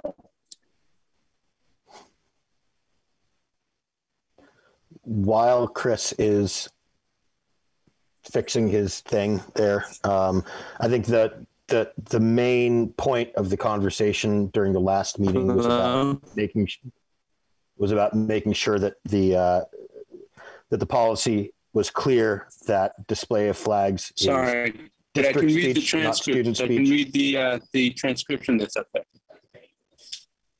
This change to the policy does it, and I will support it, and without closely copy editing the committee's work.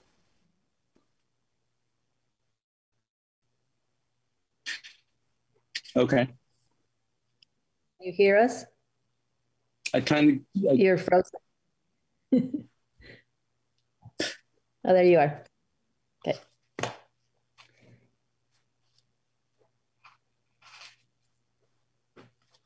So what's the sense on vulgar? It's more specific definition than offensive, because offensive might be two things. It might be too broad a term. People happy with keeping Chris, vulgar? you might want to take your video. Sorry, you might just take your video off and might help with the. Okay. Yeah, and then I think the board agrees that vulgar should stay, and Diane read the definition of vulgar, and it covers where. Okay, great. Did you hear that? Yeah, great. Thank now you. We can hear you. So. Yeah, it's still hard for me to hear. I'm sorry. So we'll keep it as it is, and then next board meeting will be for approval. Correct. Okay. Flor, okay. Before we move it, did Stephen have a comment? Oh, Stephen. No, I'm good. Okay. Great. Thank you. Okay. So moving right along to board operations, you're all set, right, Chris? That's all we had. So steering committee. So 5.1, we wanted, Jill was not able to join us today, and we wanted to confirm our steering committee, which is our agenda planning committee. When we set this committee, we had said that we would have the chair, the vice chair, and the clerk, and make sure that we had a representation from our 5 different communities in it. Currently, Jill and Caroline are both from Middlesex. So we are, Jill is gonna step down and Caroline will come up from Middlesex to keep the committee the same size, if that is okay with everybody, if that's the pleasure of the board to keep that same system. And I've spoken to Jill, she was not able to join us today, she's in transit, but she'll be at our next meeting. Okay, sounds good. Okay. So, Flor, can you just repeat the folks again? I just want to make sure I got it correct. So we have, in the committee, we have Diane from Berlin. We have Scott from Calais. We have Jonas as our clerk and from Worcester. We have Caroline May and myself. Yeah, gotcha. Great, thank you. And I had requested that it be opened back up because the night that I became that Berlin rep, I was the only one present from Berlin on that at that meeting. And so I just wanted to verify with Jonathan that, and Vera's not here, but if either one had an interest in being the Berlin person on that, I'm more than happy to step aside as well. So I just wanted to be sure that was known. Thank you, Diane. Jonathan, do you have a comment or? I mean, if Diane's willing to do that, that's fine with me. Great. Thank you, Diane, for serving. So the next item, Scott, I'll pass it on to you to add to our finance committee. Thank you, Flor. Basically, what I was hoping the board would agree to do and have someone willing to sacrifice their time and energy to step up to do is essentially to replicate the same pattern that we're doing with the agenda setting group in the finance committee. At the moment, the Finance Committee is chaired by Fleur, with Kari and myself from Calais and Chris from Middlesex. There's no representation from Berlin or from Worcester. So I think because so many really important issues get filtered through the Finance Committee, and we just saw moments ago that the board is now authorizing the Finance Committee to approve bids, and some of them of substantial amounts. And the Finance Committee is the first stop for a lot of the work that will go on in different schools. And quite possibly, if we face difficult budget times, it's the first stop for some really hard conversations about possible cuts. Fleur and Kari, I think, made the excellent point that when we talked about this briefly in the Finance Committee meeting, was it yesterday? Yeah, yesterday. Yeah, it feels like weeks ago. That we all represent everybody in our district, and that I agree with 100%. But that I think is the view from inside the board. I think we also have to take account of how people perceive things outside the board, and if there should ever be hard questions facing the Finance Committee when affecting a town that does not have a go-to person on the Finance Committee, I think it could just create difficulties, sort of political difficulties for us. So that's my pitch. I'm hoping that Berlin and Worcester both would, the delegations from those towns would be willing to step forward and join the committee formally. I'm part of the committee now, although Lisa may have been reading my mind when she did the minutes for last meeting, because I'm not actually listed on the roster of the Finance Committee in the minutes. But I would continue to attend meetings, but not as sort of the designated member of the Finance Committee, but just as, in the way that Kari has, and Fleur, and to my knowledge, other Chris and other committee chairs have welcomed interloper board members in basically on an equal basis with the standing members of that committee. So anyway, that's my pitch. Diane, I see you have a question. Yeah, so the tricky part is there's a lot of work that, we're all on multiple committees, and, so I do wonder if it's possible to just get, and maybe this is happening and this shows how I'm not able to even read everything that comes across, but if it's possible to get the agenda ahead of time, so that, similar to how ed quality people were very interested and were able to come at a certain point here or there, if even if we're not a voting member of that committee, we could at least, as a person from that town, have a voice or ask questions or something. I don't want to speak for Jonathan or Vera. They might be able to join it, but I just know I can't certainly take on another committee, and it wouldn't be effective for that work either. But I do respect and hear what you're saying, Scott, because you're right. There are some pretty big decisions being made, and it's important. It's fine if it comes here to the board, but if it's happening at the committee level, then there are potentially some voices not being heard.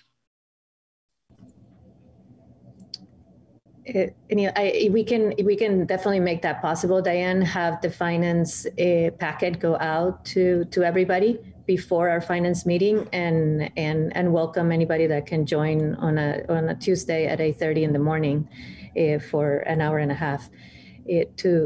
to our meetings. So that's definitely a possibility. Carrie and I agree that, the most important part is that we have people that are willing to serve. From my point of view, I agree we need more representation, but I feel like I feel a strong belief, at least for myself, that I don't represent just East Montpelier, right? Our responsibility is all our kids, and that's what we're doing all across. And I feel completely fine having Jonas, Diane, and Stephen be the ones doing negotiations, right? I have complete trust, and I think we have to deploy our forces accordingly. So if we have any volunteers, that would be great. I had spoken to Vera before. She's not at a meeting today, but I don't know that she has the bandwidth. But I can ask again. Stephen, Luke, do you have a question? Well, I think a way forward in this discussion would just be that our desire is in our committees, all our committees, our preference is that we have 5 members and that there is 1 member from each town. If in reality that can't be achieved, then we go with what we've got. So in this case, we have 2 people from Calais. And so in the finance committee, when this lack of representation continues, we just continually make sure that we offer that, like Scott did tonight. I'm willing to step down if someone wants to step forward. And that's just how we approach it. I mean, we've got reality, and reality might be that there isn't anyone else that wants to be on it. That sounds great. Thank you, Stephen. Does everybody feel comfortable with that? And we'll make an effort to reach out and make sure that, everybody is, especially if there's big decisions. And just remember, all the big decisions come to the board. The bids that we're going to approve the scope was shared with the board and our specific projects. So it wouldn't be any new project that we would be coming up and accepting a bid for. Yeah. Okay. Any other questions regarding that? Otherwise, we'll move to 5.2 to try to sort of keep us ending at before 9. So board retreat, favorite subject. So we would like to have a retreat on April. I know that we had said 1 meeting a month, but we are already moving our April meeting, as you recall, to the last week of April to allow our administrators to take vacation in the week that they have vacation. So I'm hoping that we could all agree to meet on April 7th, first Wednesday of the month, to do a retreat with the 4 points that we talked about our last meeting. We would have somebody from the VSBA, and they have confirmed, do the first part of the meeting for 45 minutes. And then we would move with the facilitator for the next 2 hours. Hopefully we can keep 2 hours, 45 minutes with a maximum of 3 hours. And that would help us set our goals for next year, do our calendar, and talk about the strategic planning in an environment that we can really discuss back and forth.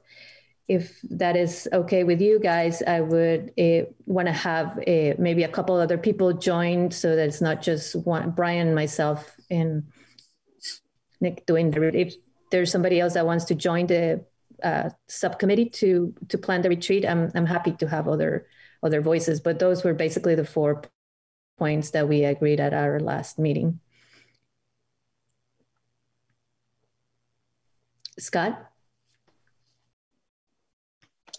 I'll volunteer to join, Flora, if you need some help. That would be great. Thank you. Okay, so that's all we have to report. Could I have just a thumbs up if April 7th, I haven't asked to, clear your first Wednesdays yet from the calendar. So great. I don't see you, Caroline, but I'm assuming it's a thumb up. I'm doing a thumbs up. Yes. Okay, good. Dorothy, you are too. Okay, thank you, everybody. Moving right along, I'll pass this to Stephen and his committee. 5.3, public comments.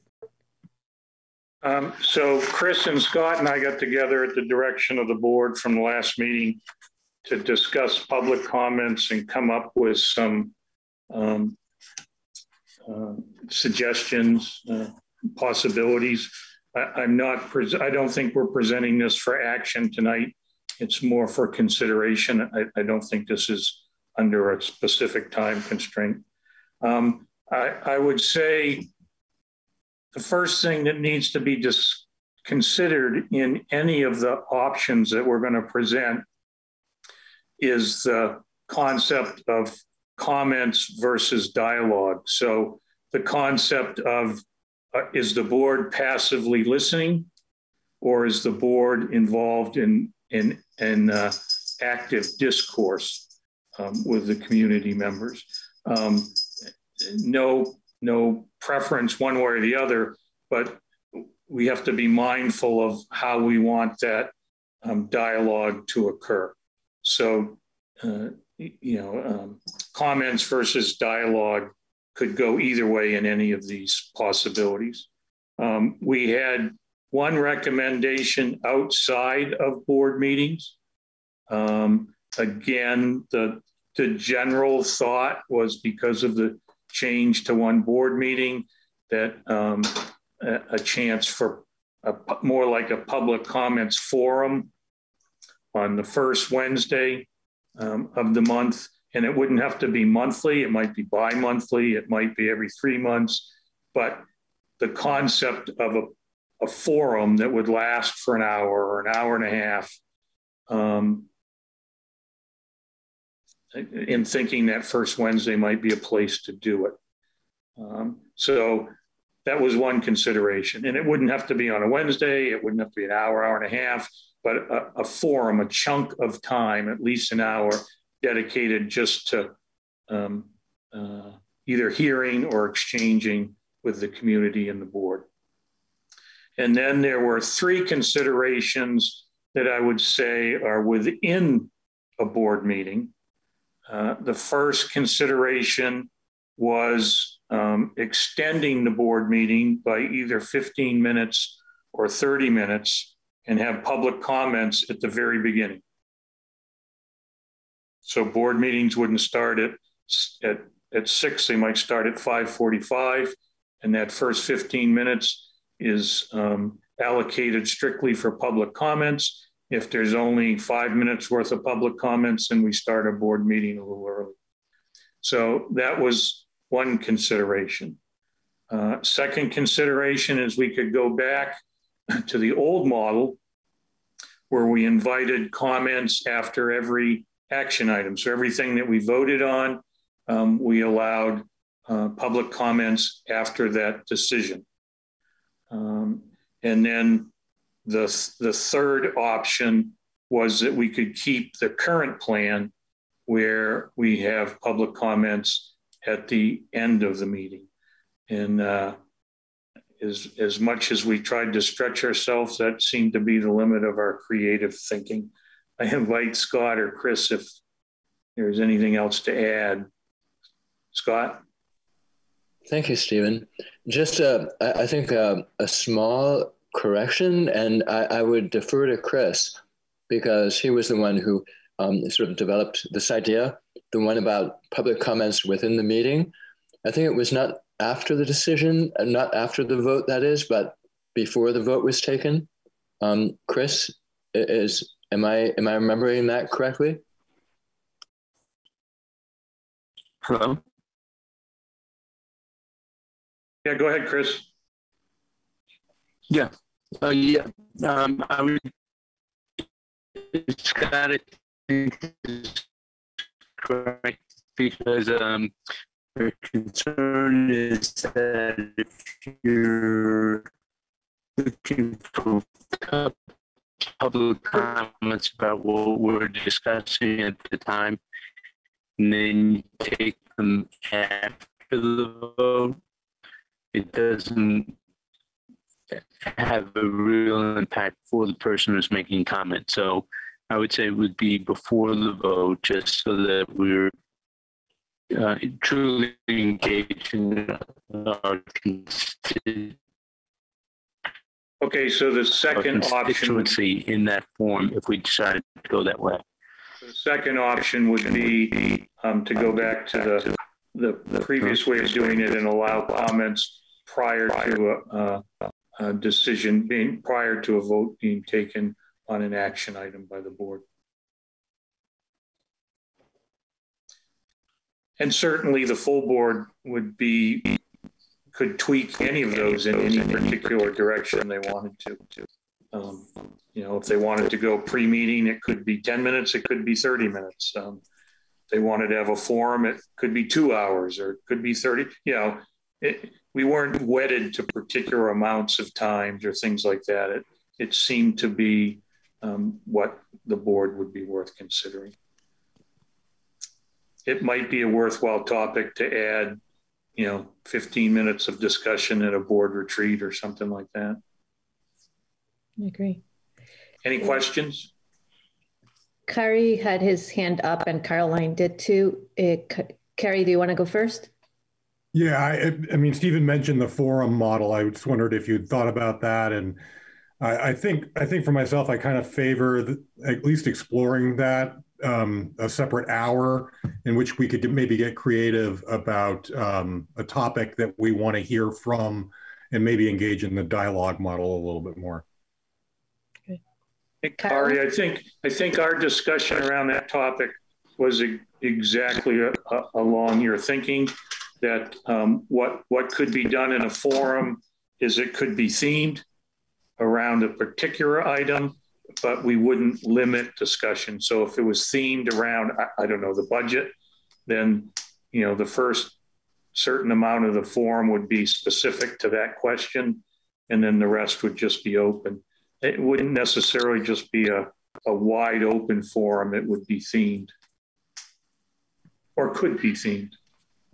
Great. Caroline? So I had watched some other board meetings, and some of the things that they did was they had a specific time for public comment at the beginning, like 15 minutes. But then if there were topics and people had requested ahead of time, they could make public comment after the board discussion on a particular topic. But they would have to write in and give the time. So I don't know, that felt a little like a hybrid of a couple of your ideas. But what I really like about the public forum and using, you know, maybe that first Wednesday of the month for it is, it has always been a little uncomfortable to me when we hear from the public, especially when it's something a little more emotional or heartfelt or passionate, and we sit and we don't respond. Whereas a community forum, it would be that some type of dialogue. So I guess my preference is the community forum, but if we are looking for ways to have public comment at meetings, I really like giving the option that if people have requested ahead of time, that they can make a quick statement. Yeah, so thank you. Any other questions before I? So I don't think these different options are mutually exclusive. Okay. So what I was going to say is that we could take 15 minutes of our retreat to really think about what that would look. The other option would be I really favor the being able to speak before the meeting. So using the first Wednesday, and because that would be a real community engagement, and that's sort of what everybody talks about. Really being able to be more purposeful about what we're trying to get from the community and set the stage for them to be felt truthfully heard. If we're looking to, I think if we're looking to take action tonight on community comments, how would we structure that? I think that one thing that we have to consider, even if people ask for the time, is that you know, what we've been talking about, and I'm getting my little gel on the shoulder here, saying that is the meeting of board, and community input is super important. So either we do it at the beginning or we do it at at the end, but not in between the meeting, because it would make it too unruly. And we are finally getting, I feel like, in a rhythm this past few years, this past year. So I wouldn't want to break that. So if, with that, spark any other questions or thumbs up to that or thumbs down to that. So we do both. We do community engagement on Wednesdays, more purposefully, especially as we're moving towards strategic planning. We're going to have to engage the community more. So it might help us get onto that rhythm. And then I know that there's two. I'm looking at you guys because I know Lindy had talked before too about moving him to the front, and some people are okay moving it to leaving it in the back. Jonas, I know you want him on the front. So how do we approach that conversation? I'm curious to hear from Chrissy too. I want to make sure that everybody has a voice in this important part of how to run our meetings. And I don't want to put you in the spot either, Chrissy, but. Is that committee going back and finalizing suggestions, or is this like they met and they brought it to us for tonight? So if what I would offer to do is have either myself or our committee will write up, provide a written description of the options well before the retreat or well before a meeting, so everyone can see them and think about them, then come to the meeting with probably preferences. We could have a discussion around those preferences and then make a decision. I think it would be unfair to try to make a decision tonight. It was just, that's where our current thinking was. I've heard, I think it was Caroline that talked about the hybrid, so we could add that as a consideration. It wasn't about limiting choices, it was trying to get a bunch down. We'll put this in writing well before a decision and move forward that way. That's what I would recommend. I don't know if there's others. Yeah, I'm seeing a lot of heads nodding. So if you could put it together before our April 7th retreat, that'd be great. And we discuss freely. Thumbs up, I see. Great. Thank you to the committee for putting it together. So then we have staff appreciation. We have these two items really is about potentially setting a subcommittee. So the first one would be for staff appreciation. Last year, Diane and myself took that on, and I'm wondering if there's any volunteers for. I nominate Chrissy because she's amazing at this type of thing. Chrissy, okay. All right, so we have Chrissy in. Did she give a thumbs up? I just nominated her. I don't know if she was nominated. Yeah. Okay, good. I did. She did. That's great. Thank you, Chrissy in. Else joining Chrissy? Diane. Can do that. Great. Yeah, and I can do that. Yeah. Do you get that, Lisa? You have, yeah. Okay. Was Diane on that too, or was it Christina and Lindy? But Christina, Diane, and Lindy. Okay. More the better. And then we have the 50th anniversary at U32, and we were wondering if there's bandwidth for a couple of people to take that on. And really establish a wider committee. I sent an email this morning. I don't know if you saw the reply to Rosemary to try to figure out, our administrators at U32 are already doing some of the work, but this is the last that we don't in a very thin margin of time. So if there would be a couple of people, and it could be community members, it could be just one member of our board being a part of that committee. If there's no bandwidth from we're all in different committee, we explore just having alumni and other, having Corinne possibly and Rosemary be the committee and coordinate that. I'm just putting it out there. I didn't have a full plan. What I share in my email is my concern is to not put this on Brian, Stephen, Amy, or anybody at U32. They're already doing some. Yes, Scott? Thanks, Flor. I'm just wondering if we might be, I don't know, drifting a little bit from our mission in getting involved in sort of social organizing.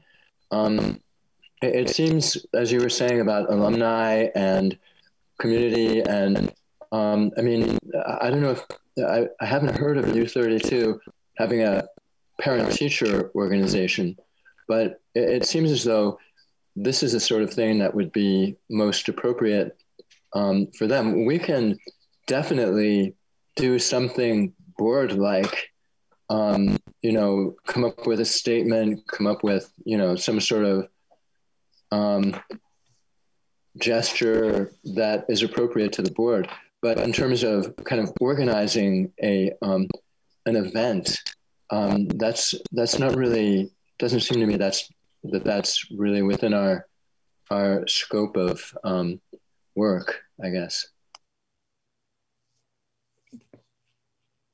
Any other thoughts? That sounds okay with me. I could at least volunteer to try to coordinate the alumni to get the committee that is not us together and connect them with the U32. I see Lindy has her hand up too, and maybe some of our students in our community. Oh, I see Anna too has her hand up too. Maybe that's something that would be Lindy, and then Anna, you're on deck. It seems like with graduated classes, there is a group of alumna who put on their reunions, who get them together. And that seems like the avenue for some of this. As board members, sometimes we give diplomas to kids from our town or whatever. And that might be a way to include some of the alumna if we're able to be in person for graduation or something. But I do think it should be a committee from something like that. Your email was very informative that the high school seems to have pretty well in hand activities and plans so that the graduates are recognized as the 50th. So I think reaching out to the association that forms these reunions from U32 and asking how they'd like to be a part of it would be better than the board. I agree with Scott on that part, because there's going to be elementary schools who have, years or whatever. And it seems more appropriate for the graduating class to have some part in it. Sounds great. Anna? So I know a bunch of you do know that our school's newspaper is doing a big thing to, commemorate and celebrate 50 years U32. And I don't know if some cheesy video, something, if you just have a PSA, I think that it could go onto our school's newspaper, because a lot of people do see that and do look at that. So it could be a more public-wide thing, and you could put it there. Thank you, Anna. It was a little hard to hear you, but I think I got most of what you were saying. Stephen? I agree with Scott and Lindy. I think this type of work would be best served outside of the board structure, because it would allow it to be nimble and it would allow it to be flexible and not bound by, board meeting requirements and warnings and notes taken and posted within 5 days. I just think we don't want to burden this group with all those responsibilities. Let them be flexible and nimble. And if there's board members that want to get involved, let the board members know what groups are doing things and they can volunteer and serve. That's great. I think that's plenty of guidance. Thank you, everybody. If there's any other question, not other questions, let's move to the consent agenda. Could I have a motion to approve the minutes? I'll move to approve the minutes of. I'll move to approve the minutes of March 1st and March 3rd. Second it. Thank you, Jonah. Thank you, Diane. All those in favor of approving the minutes as submitted? Oh wait, Scott's waving his hand. Scott. Thanks, Flora. Sorry, just one correction. On the, let me see, which page was it? 95? Yeah, these board packets are way too short. 95. On Finance Committee, my name should follow Chris McVeigh's, please. Gotcha. Thank you. Sorry. No need for apologies. Thank you, Scott. Thank you, Lizette. So all those in favor of approving the minutes as amended, please say yes or aye. Aye. Aye. Aye. The ayes appear to have it. So the minutes are approved. Indeed, to move. You've gone robot talk. Oh, I just got. Yeah, you let me move the orders, please. The board order? Is that what you were saying? Yes, please. Sorry, I'm getting a little sweaty here. I make a motion to approve the board order in the total amount of $174,386.71. Thank you, Lynn. Thank you, Stephen. Any questions or discussion about the board orders? Seeing all heads nodding no. All those in favor of approving the approving the board orders as read by Lindy, please say aye. Aye. Aye. Aye. Okay. Any opposed to the board orders? Any no votes? No, I see none. The ayes appear to have it, so the board orders are approved. Moving into personnel, I'm sorry that my internet is unstable. On page,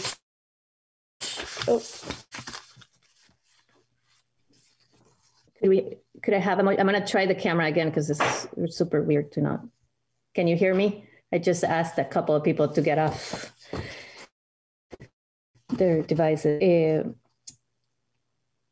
Could I have a motion for the new teacher nominations for 21-22 school year? I can do that, Flor. I make a motion to accept the new teacher nominations for Erica Smith as a U32 speech and language pathologist and Gwen Gauthier as the WCUUSD speech language pathologist. Could I have a second, please? I'll second. Okay, Jonah seconds. Any discussion or questions?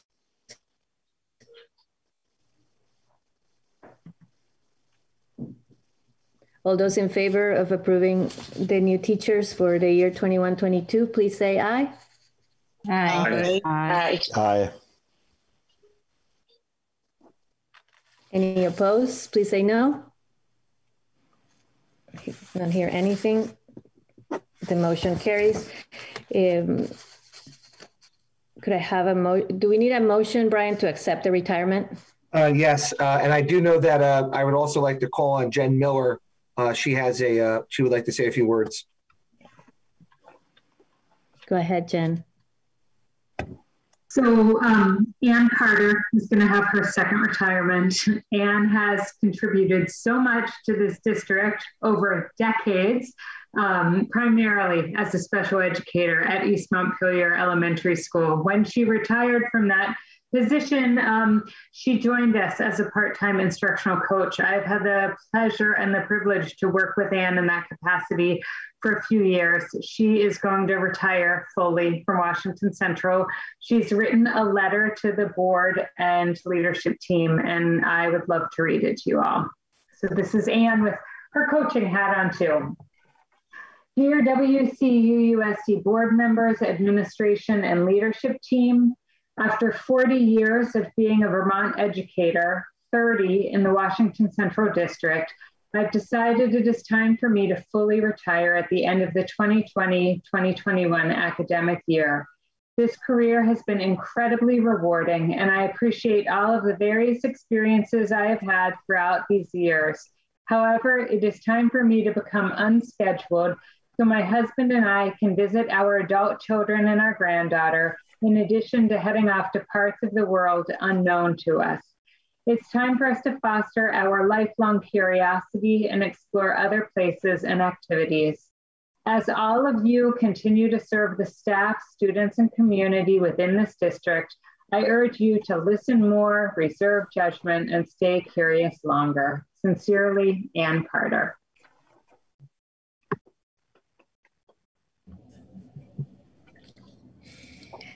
She's going to be missed, just really missed. Thank you for your success. I'm going to have to move to accept a retirement with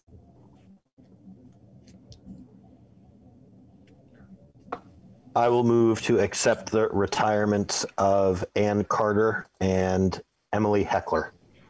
It's Emily's not retiring; it's a resignation. But yeah. Sorry, they're just the retirement then. Yeah. Can I amend it a little bit with appreciation? Sorry, for the 30 years of service. Lindy, you're seconding? Sure, I second. Sorry to interrupt, sir. No, that's fine. All those in favor of approving Ann's retirement, please say aye. Aye. Aye. Aye. The ayes have it. Ann, have a wonderful retirement. Moving on to resignations, could we have a motion, please? Sure, I'll make a motion to accept the resignation of Emily Heckler, the WCUUSD speech language pathologist. Second. And thank you, Caroline. Any discussion or questions? Seeing none, all those in favor of the resignation of Emily Heckler, please say aye.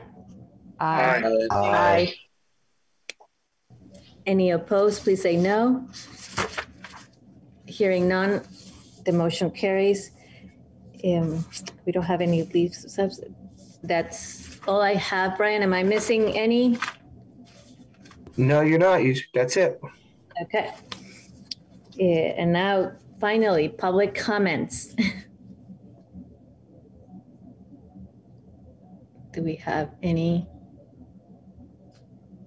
I don't see anybody. Okay. Moving right on onto future agenda items.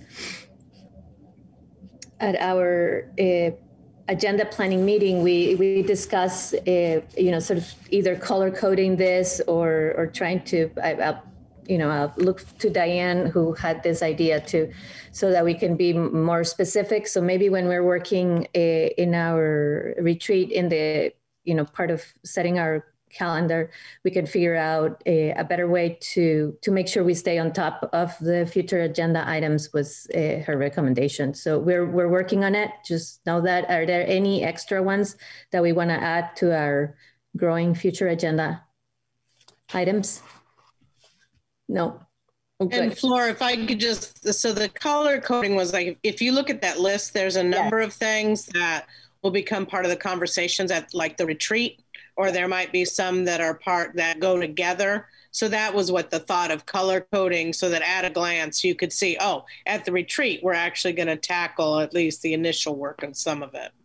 Yes, complete. And we're going to try to tackle the retreat at least 3 of this items. So, so that will remove some items and make room for new ones. Board reflection. Scott, are you speaking to us or no? No, okay, oh good. Board reflection. Go ahead, Lindy. I think we had rich discussion tonight, as well as finished very close to 9 o'clock.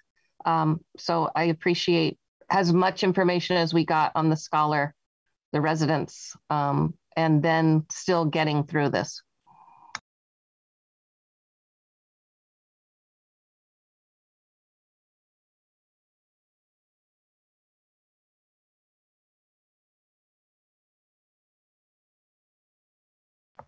Laura, now you're muted. Oh, I felt the discussion with Shelley. Sorry that I let it go a little long, but it was so important and meaningful, and I think we all enjoyed it. So I rushed you through the rest, but thank you for keeping up. And I, while I do think it is good to be timely, and I, you know, I appreciate keeping as close as we can. It was a rich discussion, and so I think it would have cheapened it to shorten it. And that it's good for that reason. So I appreciated your allowing that to happen. Great, thank you.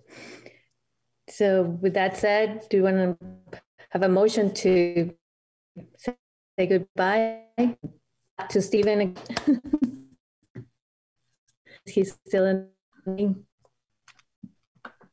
I don't know if here, 20:05, we'll adjourn now. Could I have a motion? And congratulations, Stephen, again.